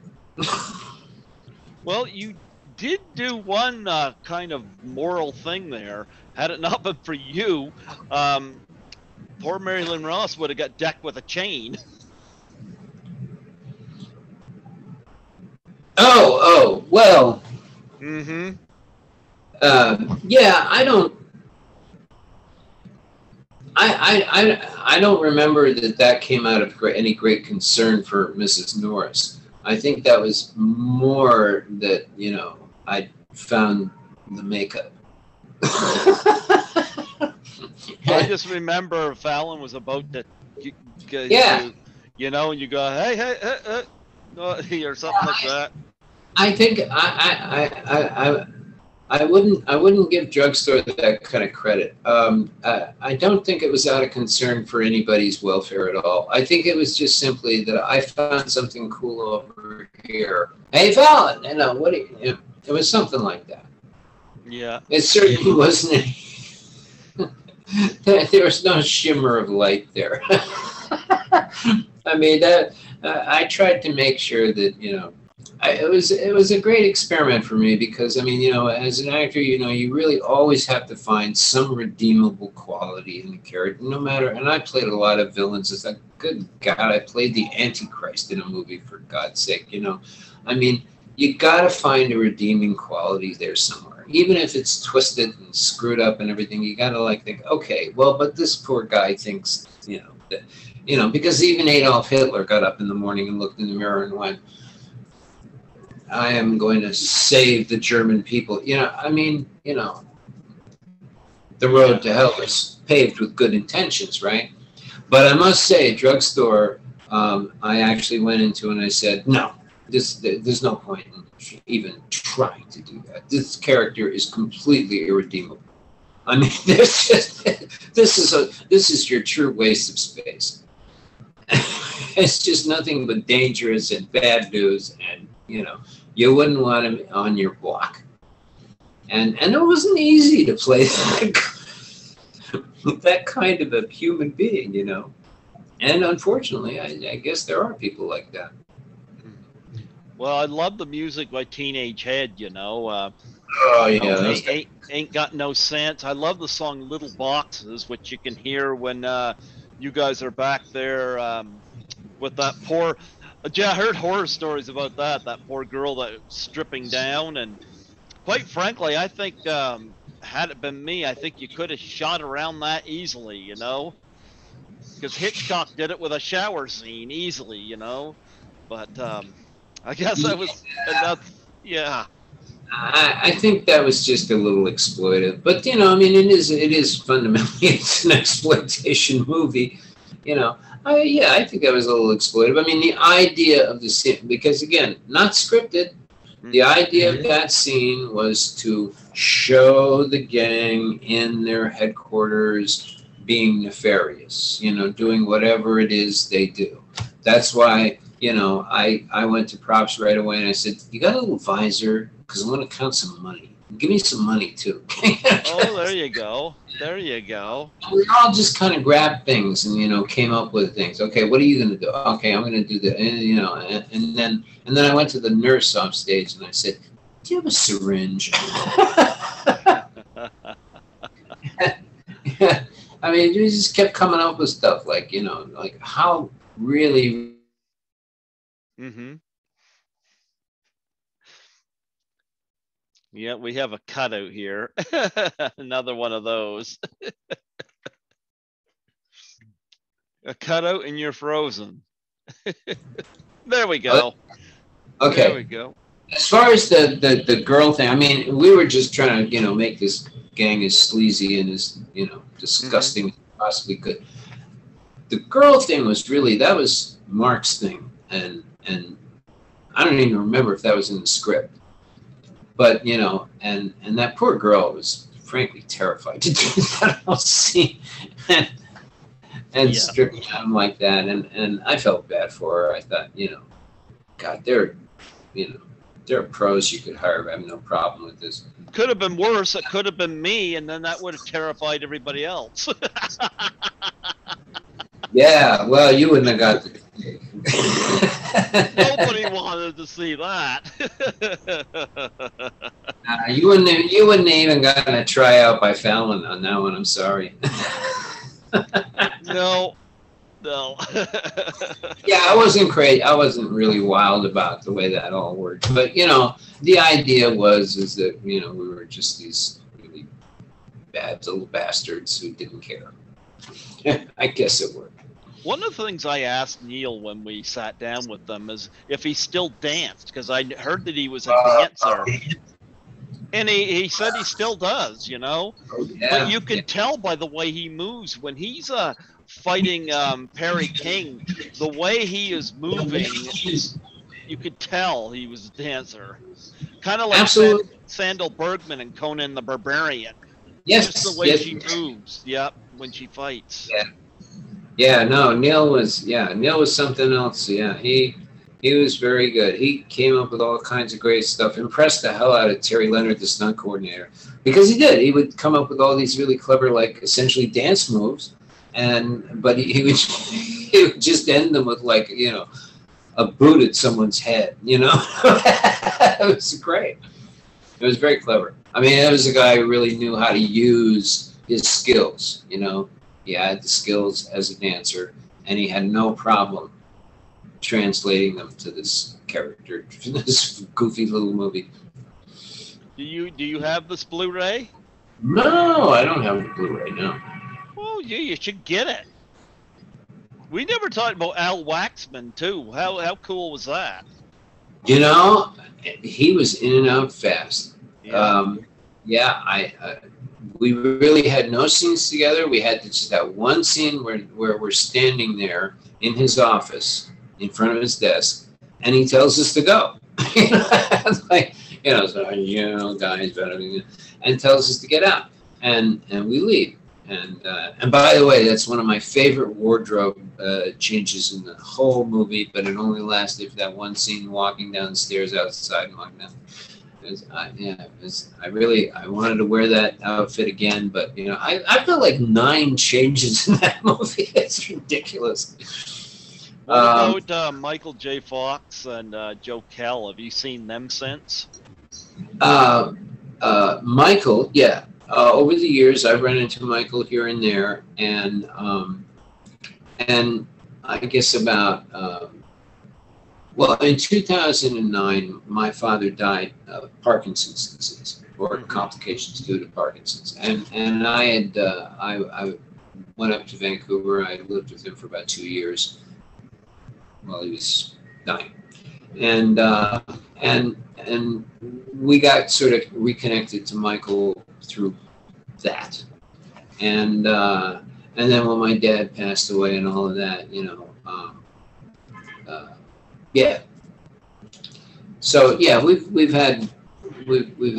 crossed paths over the years. Well, he kind of owes you guys because you know, he would never have been able to deal with the hoverboard gang and Back to the Future 2 if it wasn't for you guys.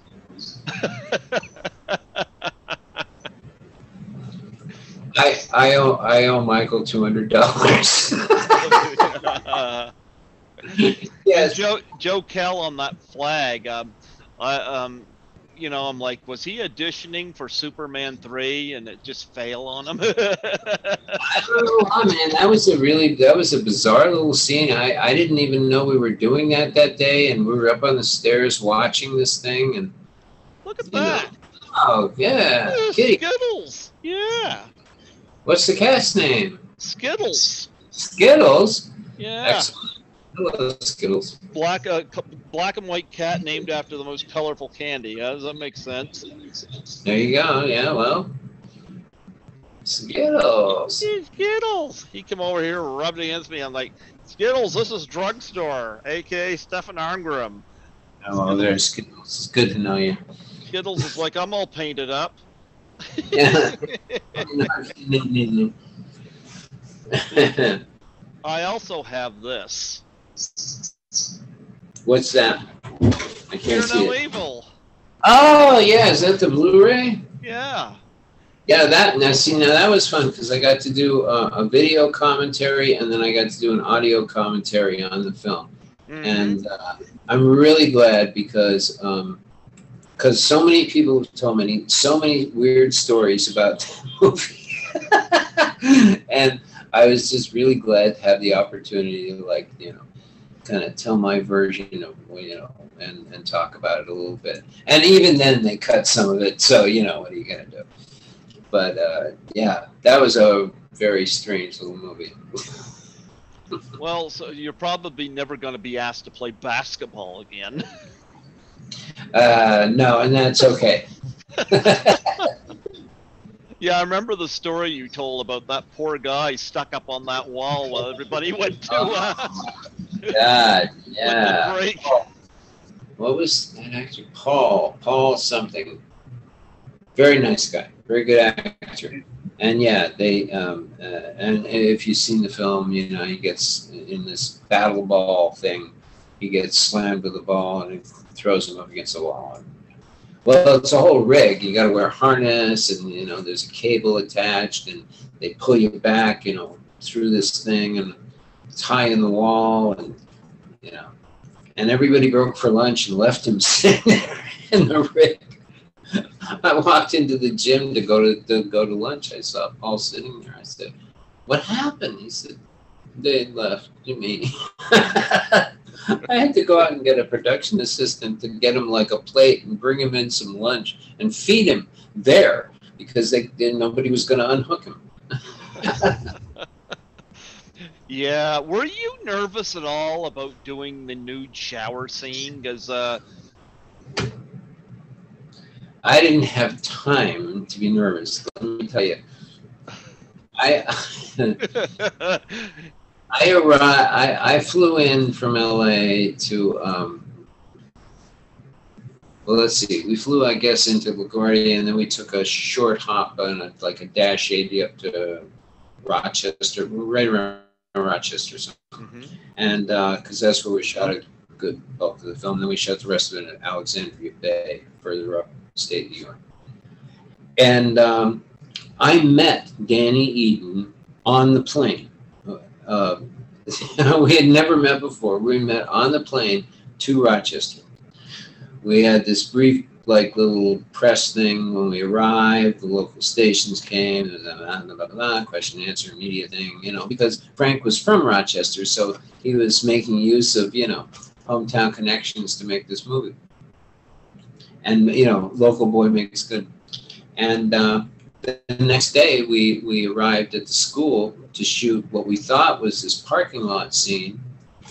And Frank came to us and said, we've had to switch the schedule. We got to shoot the shower scene. That was our first shot. We didn't even know each other. And this was like August, and school had been closed since June, and the boilers had been off. Oh, well, that makes it worse. Yeah. So if you see that lovely, eerie blue cast to our skin in the movie, that's not makeup. That's because the water was ice cold. And that's why everyone's suffering from serious shrinkage, by the way. And and yes, that's the first scene we shot. It took all day. It took probably a good 16 hours to shoot that whole scene. Yeah. In cold, and Danny and I, who just met on the plane the day before, had to do this whole, like strange homoerotic kiss thing, naked in the shower. I really don't know. If it hadn't have been the first shot, if I hadn't have been thrown into it, and we had that, Danny had talked about it later. It was like, and none of those other guys were all local guys. They were hard. They didn't know what the hell they were doing. And all of a sudden, boom, they're in this thing. I think if that hadn't happened, I probably would have had problems. I probably would have had reservations or been nervous about it. But it's just one of those things about filmmaking, that works out sometimes that way, where, just you have to do this now, and you don't have time to think about it and go, what am I, crazy? And actually, that scene, that scene is singled out in a coffee table book called something about the greatest homoerotic scenes in American film. It's great. It's just like great, like queer nation book about, and that scene's in there. It's just because a bunch of naked guys and the kiss, I guess. Yeah. Were you nervous about doing the kiss? No, we didn't. It was all the same. It was like, we got to shoot this. We got to shoot this now. It was like we started at 8 o'clock in the morning, and it was freezing cold, and it was like, okay, we scrap wardrobe, give me the terry cloth robe, and and we did it. We just did it, and then at about midway through the day, that we got all these angles, and Frank said, well, let's run one all the way through, and we'll go and we'll do the kiss. And that's the first time we did that. And Danny and I both met. Okay, fine. Rolling speed, okay, action, boom. And we did it. Without talking about it or thinking about it or discussing it or anything. We just did it. And I think if we didn't spend any time on it, we would have, screwed it up and made it really, I really love, there's another film you did I really love, is Strange Days. I wish your part was bigger in that. I know you mentioned a lot got cut, but I love Strange Days. I think that was terrific. I'll tell you, when I read that screenplay, first of all, it was by James Cameron and Jay Cox. Mm-hmm. I mean, you just can't really, and I read that. My agent sent me that script, and I read it, and I said, yeah, I want to do this. This is brilliant. And it was right after the whole Rodney King thing in Los Angeles and the riots. And a lot of the movie was really kind of based on that. Because, you got these guys who get stopped by the police, and they get shot by the police, and the girl who's in the car escapes, and she actually manages to record it, in virtual reality, wearing that squid net thing. Mm-hmm. And it was just such a great idea. And then and I was playing this character Skinner, who was a dealer in virtual reality programs. And I'm not sure why they cut it. I think I probably would have cut. There was like 2 subplots in the movie that, like, where they explained the whole thing with the squid nets and the VR and all that stuff, and I was in a lot of that. And but it kind of did take it off in another direction. I think when they got it in Catherine Bigelow directed it. I think when they got it in the editing room, it went too far off. But it was a lot of fun doing. I worked with Ray Fine, which was great. And it was funny about that because I hadn't seen Schindler's List. Mm-hmm. I hadn't gone, and so I'd seen him in the Cormorant for Thames Television, I loved him in the Grand Budapest Hotel. Oh yeah, yeah.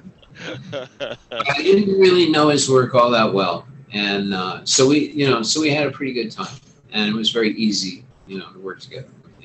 And then right afterwards, like about 2 months later, I saw Schindler's List, and I thought, man, I'm really glad I didn't see this before I did this, because that would have been intimidating, because that performance is so extraordinary.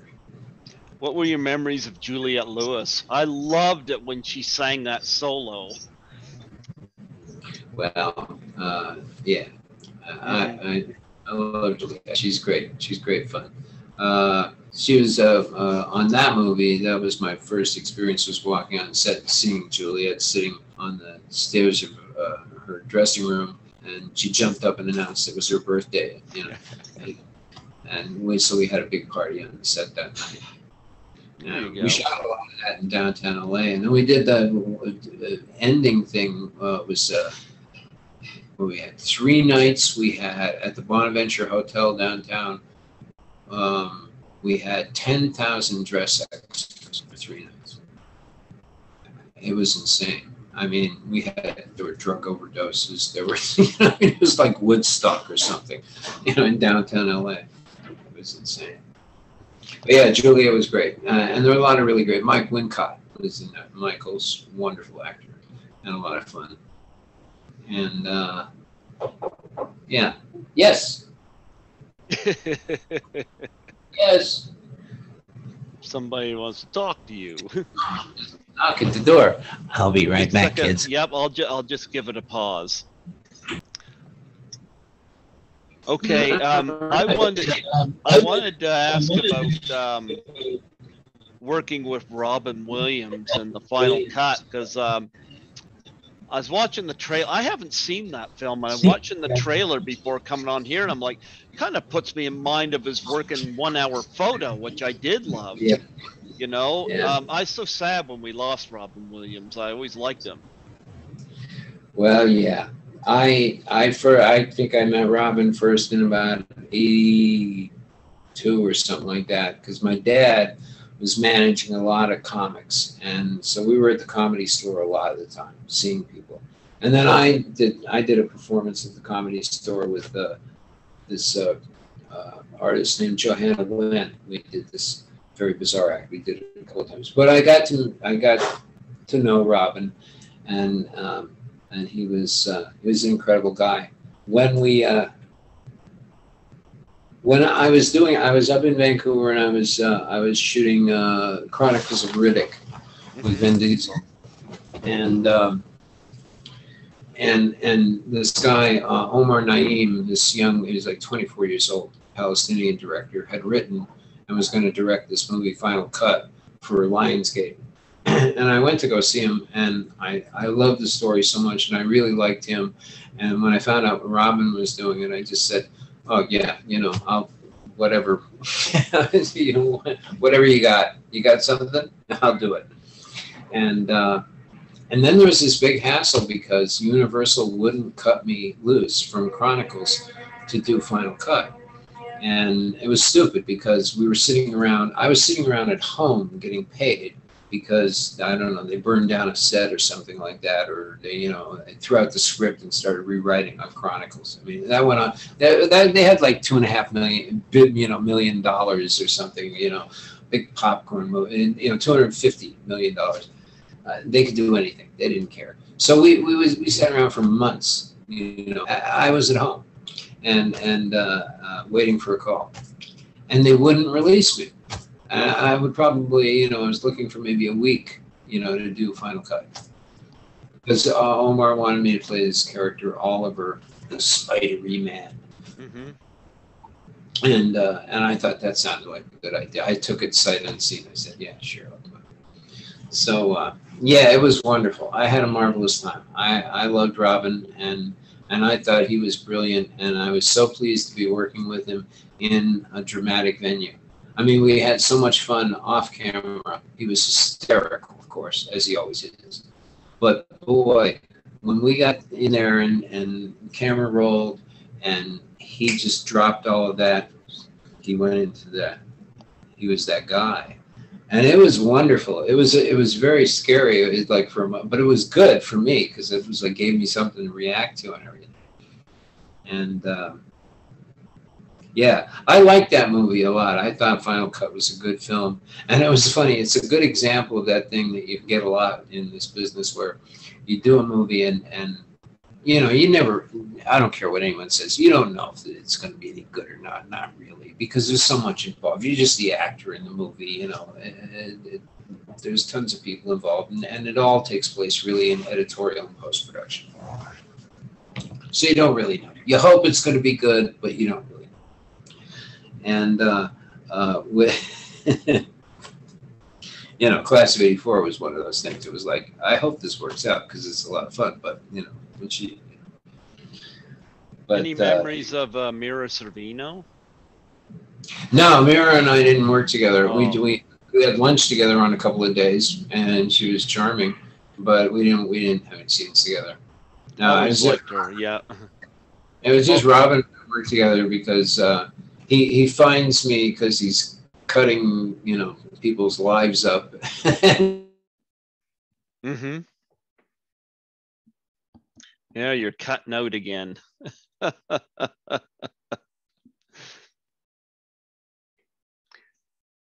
You got cutting out again. Yeah. There you go. And then he started, yeah. It's wonderful. It's very scary. But I loved the movie, and at the time, all my friends and everybody who knew about it said, "Oh, this is going to be a great film. This is like a Blade Runner science fiction." Yeah. Well, when it was released, there were some problems. They had a bunch of problems. They had some technical problems because it actually was one of the first movies that was released digitally in theaters. That didn't go in cans. It wasn't projected. And they had problems with that. And then they had some problems with the Berlin Film Festival, and they lost the print of the film. It was a bad release. They had difficulty with it. Mm-hmm. And so the film didn't do what I think it probably should have done if it had been seen. But all those same people who were friends of mine and people I knew who told me what a great movie this was going to be, all came around later and said, well, yeah, you know, I mean, you know, the script needed work. I knew that wasn't going to work out. They needed to cast somebody in it. It's like, oh, yeah, okay, you knew. Well, tell me this. Before we got cut off there, you were talking about your role in the film. So reiterate on that. What, in Final Cut? Yeah. I play Oliver, the spidery man. And he's an editor who edits the lives of people who've died. That's what Robin Williams does. Mm-hmm. And so what he does is the future. What they do is that everybody is implanted with this little device at birth that records every moment of their lives. And when they die, all that footage is taken and given to a cutter. Robin works alone. He's one of the few that works by himself. And he takes that footage of somebody's entire life, everything they've ever experienced, and he cuts it into a format that can be shown at the funeral for everyone to watch in a screening room, and also placed on the headstone that will run continually, theoretically forever, showing the best parts of this person's life. Now, there's a whole movement in the society at the time that's very against this, headed by James Caviezel, who want this stopped because they feel that this is, you know, this is like a bit much for media. And the fact is that what Robin has is he has this very rich, powerful man. He has his life in front of him. He's supposed to cut it and make a beautiful film. And what he finds when he looks at it is that this is not a nice man. This is a man who molested his daughter and who embezzled money and who arranged for people to be killed, you know, and did also. But he knows that, and he has to. They want him to cut that out and just show this wonderful guy. And that's what he's faced with. Well, in this process, he looks at this footage of everything this guy's seen, and he finds some stuff that relates to his own past, including my character. And he knows that he can go find me and get a gun. I'll have a gun. and that's how it happens. It's a wonderful. It's a very interesting film, and then how it ties into his whole past, because there's this event that occurred in his past that sort of made him who he is. And a kid who he was playing with, he thought died while they were playing, fell in a big building, abandoned building they were playing in. He thought this kid fell and to his death, and he ran away and never told anybody. And he finds out through cutting this film that it didn't really happen quite like that. That was a wonderful idea. Okay. I liked it very much. Well, I noticed through IMDb, you haven't done anything since film-wise since 2015. You did some episodes of Fargo. What's been happening since? Well, yeah, those two was 3 Fargos actually, and then a Minority Report or something. And then I moved down here from Vancouver to Manhattan, and I've primarily been concerned with writing and producing. And my partner, a producer up in Vancouver, I've worked with on several pictures. She and I have a development company, and we control a bunch of different properties. Most of them are mine, unfortunately. And so we're packaging those for development now. And I also came here because of my fiance, Claire. She was here, so this was the place to be. And yeah, so basically, yeah, I've been, I've had a couple of projects that came up with people wanting me to do something in, but then something happened and their money fell apart or something like that.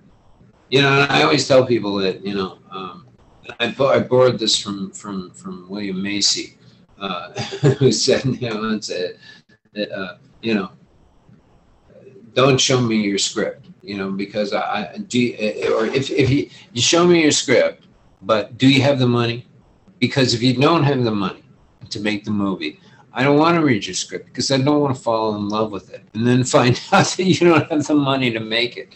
So, you know, so yeah, I'd entertain any offers from anybody, but it's got to be something that's going to get made, because otherwise that's madness. Because you know, you read these things, sometimes they're wonderful, beautiful projects, and they'd be so much fun to do, but they're not going to get made. Well, I know you were doing music. I heard Cadillac Christmas. I remember Claire had sent that to me a few years back. And talk about how that's going. Oh, well, that stuff you heard is really the product of a band that I had in the late 80s and 90s, the Knights of the Living Dead. And actually, Cadillac Christmas was a song we recorded in my house, and we kind of did it to break our record deal at the time, and it worked. But no, I've been working on a lot of different stuff. I mean, my goal right now, is I'd like to work with other artists. I'd like to produce some people, or produce with some people, and I'd like to do some stuff for film and song placement. I like television a lot right now, particularly limited series and things like that. I think that's a great format. And so a lot of stuff I'm writing is for limited series format for streaming television. I like this whole thing of binge watching, and people are watching, you know, big pieces. You know, you get to make like a 13-hour movie and show it in 1-hour segments. I like that. So that's what I'm doing. And music's coming along. Right now I've been waiting. I'm waiting for something to come along, and I'm not sure what it is, but I know I want to do something kind of different, and I just haven't decided what that is yet. I know what will happen is I'll just, I'll hear it one day. It'll play in my head, and then I'll have to run around trying to like capture that. Or then I'll have to go through all my records first and find out if like that has actually been made before, and I'm just, regurgitating it. And if it hasn't, then I get to make it. Yeah. Now here's a deep question. Ooh. Out of all of your career in acting, is there ever been a moment where you were on a film and you just felt like this is the worst experience, I should not be here, or you have a regret either doing a film or a scene in a film, anything like that? Well, to the first part, pretty much everyone. At some point, pretty much everyone, I think, what am I doing? What? I should have done this. This was a bad idea. But then it goes away. Regret doing the scene? No, I don't have any regrets about anything. I've always worked on a personal best basis. I'm not in competition with anybody, so I accept myself. So when I look at my work, I only watch my work when it's something that was new or different, or I got to try something differently, do something different. I want to see, did that work? If it's just me doing what I do a lot of the time, nah, I don't need to see that again. I know what that is. I've been watching that since, for like 60 years. But yeah, no, I don't have any regrets about it. I think I really do. I mean, at the risk of sounding, egotistical about it, it's not egotistical. It's just I work real hard at it, and I think that I've done some stuff that I think are real pigs. But I have to say, I'm happy with what I did in everything. I really am. I'm like, oh, okay, that's good. That'll work. Okay, let's go the opposite. What is if you was to pinpoint, what is your one greatest experience doing film or TV? Oh, gee, somebody else asked me that recently. It's hard to pin down because there's such little moments that are important, and I can think of probably I could go on all night talking about, oh yeah, well then there was this one time and then, because see, like my memories of these things are very different than anybody else's. I mean, I look at this stuff and I don't necessarily see what you're seeing. What I see is what was happening to me at the time or to other people that I'm working with. So I remember it in a different context. I remember it like, was I sick that day or what, or whatever. The best. Well, I was doing it when I was a kid. I was doing a show, and we had to work. Right up up to Christmas, and my birthday's on December 23rd, and I think I was about 8 or 9 years old, and nobody said anything to me. And I was like, and I was just doing my job, but inside, I'm 8, 9 years old. I'm like, oh my God, birthday. And then the end of the day, we wrapped, and all of a sudden, the entire cast and crew came out with this big cake with candles and sang happy birthday. And I had a big birthday party on set. It was great, at the time. That was a fond memory. And then, like I said, there's so many of them that are really good. I mean, the things that for me that I remember too is like when I really nail something, when like I'm doing something and I'm really just right there at the moment.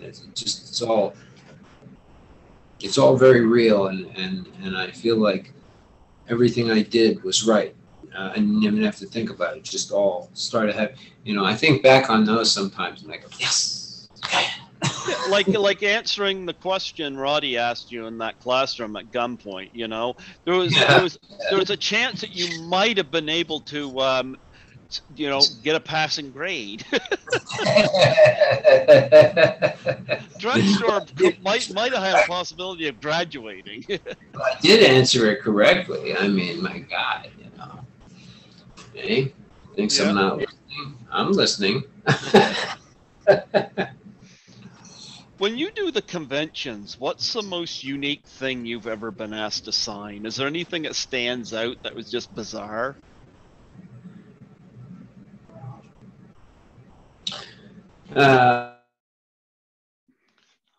Oh, gee, you cut out again. Oh, it cut out again just as yeah, you cut out again. Oh, see if it comes back the sound. There you go. You cut out. Right. Okay, there we go. Let's try her again. No, I don't. I can't. What was it again? Well, like when you do the conventions, I like asking this Oh, about the most unique or bizarre thing you've ever been asked to sign. Gee, I can't think of anything that really stands out other than, people bring me like really interesting foreign posters for films and stuff like that. Mm-hmm. Fear No Evil in Greece and stuff like that. And those are kind of fun.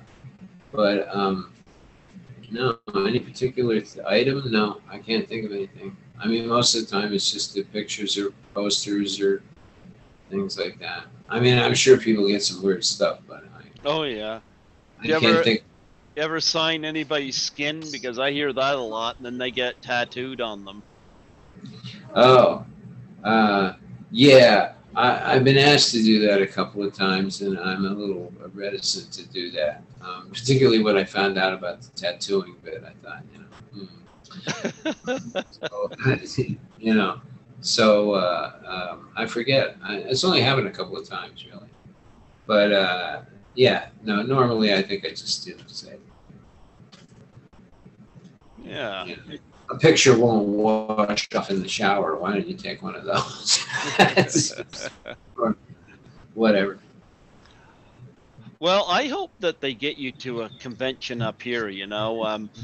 I did speak to like class of 1984 is going to be 40 this year, so I don't know right now. Knock on wood. I'm hoping I got Lisa booked for Horrorama, but I've been throwing it out there that they should get you there for that. I mean, that would be great. Yeah, that's always a fun con to do. And when is that one? Horrorama again? The first weekend in October. Oh, okay. Yeah. Yep. And then there's Frightmare in the Falls. It's the last week in October, but they got that booked up right now. I was trying to get Lisa in on that, but Lisa's been so busy she wasn't able to get back to the promoter about it. Oh yeah, they book these so far in advance now. I mean, it's become like a real cottage industry. How many do you do a year, huh? Oh, I haven't, like I said, I haven't done any in a few years now. Last one I did was about 3 years ago, was Chiller, I think, here. I don't like to do too many of them, just because I just don't, I don't think it's good for you to, too much of that. And then also, on a personal, just a purely economic level, it drives down the price.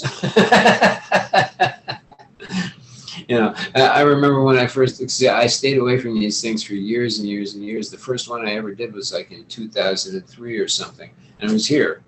And I came in, and the rest of the cast from Land of the Giants was still, we were all still alive, and now it's just me and Gary and Heather, but everyone was there with the exception of Kurt. Kevin Hagen came instead, but there was this really funny thing. We had a suite, tables around the suite, and everybody was at their tables, and I was at the end, and there was a big line going down the hall, coming in, going to the tables, and all these people were coming past everybody else, coming to my table and bringing me these cast pictures that had everybody else's signature on them but mine. because everybody else had been doing conventions and I wasn't. So I was signing all these, filling in my name and all the unfinished work of. But so yeah, I just. I mean, it's fun. I like it. I like to to meet people and talk to everybody and everything like that. But I don't want it to, I don't like to turn into like a a thing like this, and this is what I do, because it's not, I'd like them to get you and Jenny Wright up here. Oh yeah. Well, good luck. Yeah, I gotta send Jenny another message. She said sure, so I'll have to pin down a time to get her on here, But this has been a lot of fun having you come on here and reminisce, and it's been a while, and yeah. So this is your 4th time on here. My God. Yeah. I'm a semi-regular again. Yeah. I always wind up being a semi-regular. There you go. No, I've enjoyed this, and I'm glad that we got back in touch. Because I know I sent you a message on Facebook, but I don't know whether the message got to you. So I fired Claire a message about it, and then that hooked up, and I was like, okay, so we're able to make that work. Yeah, good. Yeah. Sometimes I'm not as up on my Facebook stuff as I, but I do check and stuff. But now, at least we're back in touch. I'm glad we are. And yes, thank you, Greg. This is fun. I always enjoy talking to you. Yeah, I love talking to you. Where can people find you? You got a web page or anything like that, especially with your music and whatnot, to where you can promote that? Well, the only web page I have is part of the Irwin Allen News Network thing out of England, which is if you put in stefanarngrim.com, you'll get it. It's a little out of date. It's been a few years. My music is kind of scattered around over the web, but if you go to Reverb Nation, which is an interesting page, I have a lot of tunes up there.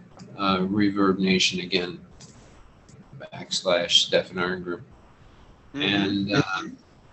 And then I try and keep a reasonable profile on the web, and FaceTime, and I mean Facebook and Instagram and stuff like that. And as I'm getting more into the production end of things and promotional end of things too, it's been really interesting. I've been doing a lot of work on all of that, and particularly this show I'm working on now, which is all very black hackers and deep web dark. Oh, we got another cutout again. We got another cutout again.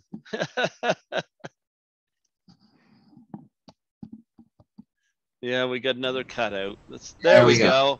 Right. Yeah, so if you check it, you just check it, run my name through Stefan Arngrim. Reverb Nation / Stefan Arngrim has some fairly recent tunes and some old ones too.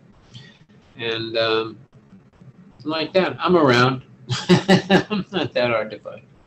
Well, you know what? If we could put it together, I think what would be great if we get you and Lisa, Erin, if she's interested, and maybe Mary Lynn Ross or some people like that, and do a class of 1984 reunion here on Zoom. Why not? I'll see. I'll see what I can get arranged for that, because I think that would be fun. Why not? Sounds good to me. Let's do it. Yeah, sounds good to me too. Before I let you go, would you mind doing a plug for my show? No, not at all.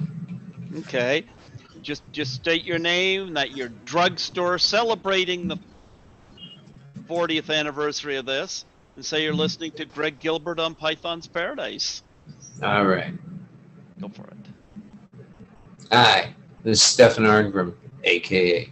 Drugstore, the class of 1984, and we're celebrating our 40th anniversary this year here at Greg Gilbert's Python's Paradise, the class of 1984.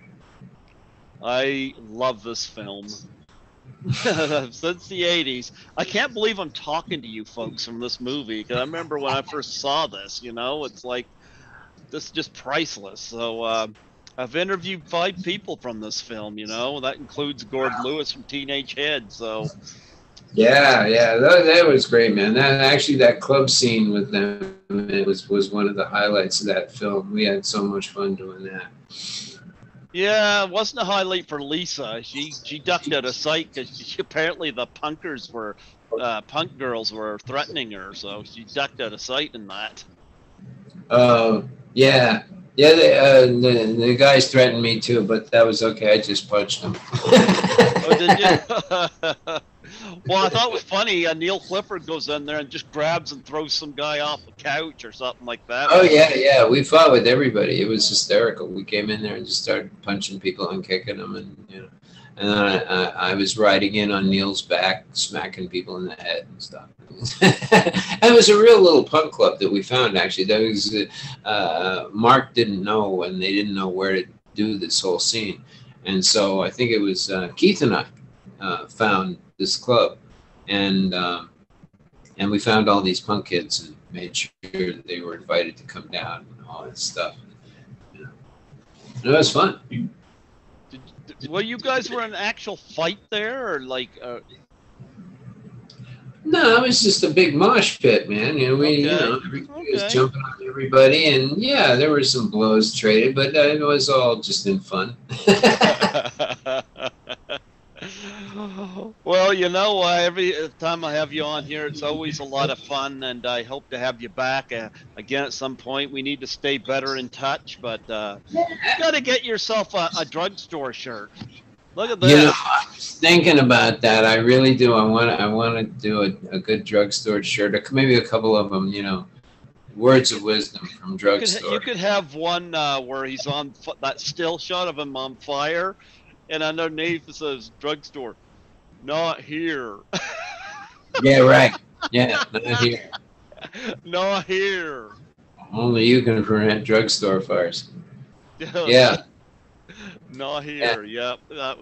That was your line right there. Not here. Yeah, not here. And I wasn't a lot either, actually. Well, it is. Oh, gee, it's almost 1:30 here. My God, yes, it is. It's getting late. Victoria Day tomorrow. Really? Oh, yes, that's right. Well, you guys don't celebrate that? No, we don't. Oh, I don't know. I don't know what you guys celebrate. Actually, if it wasn't for work, I wouldn't have known it was a holiday. People were talking about it at work. I'm like, oh, really? This long weekend? Which really is strange because I worked yesterday and I worked today. So much for a long weekend for me, Right, huh? I'm making good money at it, so no complaint. Wow. There you go. Yeah, well, it's money. It does that. It softens complaints. Well, I had to get a job, get a better job, because Skittles would not get himself a job. Yeah. Skittles wouldn't get a job. What are you going to do? What are you going to do? What are you going to do? Well, Stefan, this was a lot of fun having you on here. Anytime you get some new music, feel free to send it my way, and yep. If I'm doing a live show some night at the station, I could play it so people can hear it. And all right. Yeah. Right. I'll pitch you a couple of YouTube videos or something. I think there's a couple on there. Okay. Yeah. In the meantime, is that Tony Harris Fried's shirt you got on? No. He doesn't wear Steve McQueen shirts? No, he doesn't. No. If it doesn't have his name on it, he doesn't wear it, no. Well, we wish him the best. He's doing much better. He's doing much better, by the way, for anybody who knows. Yeah, he's feeling a lot better. He was having quite a time there for a while. But, yeah. He's doing good. And he's even playing again now and stuff, and playing with some guys in Europe and stuff. So. Yeah. Well, hopefully, maybe I might have hope to get him on here yet. Who knows? Well, yeah. Yeah.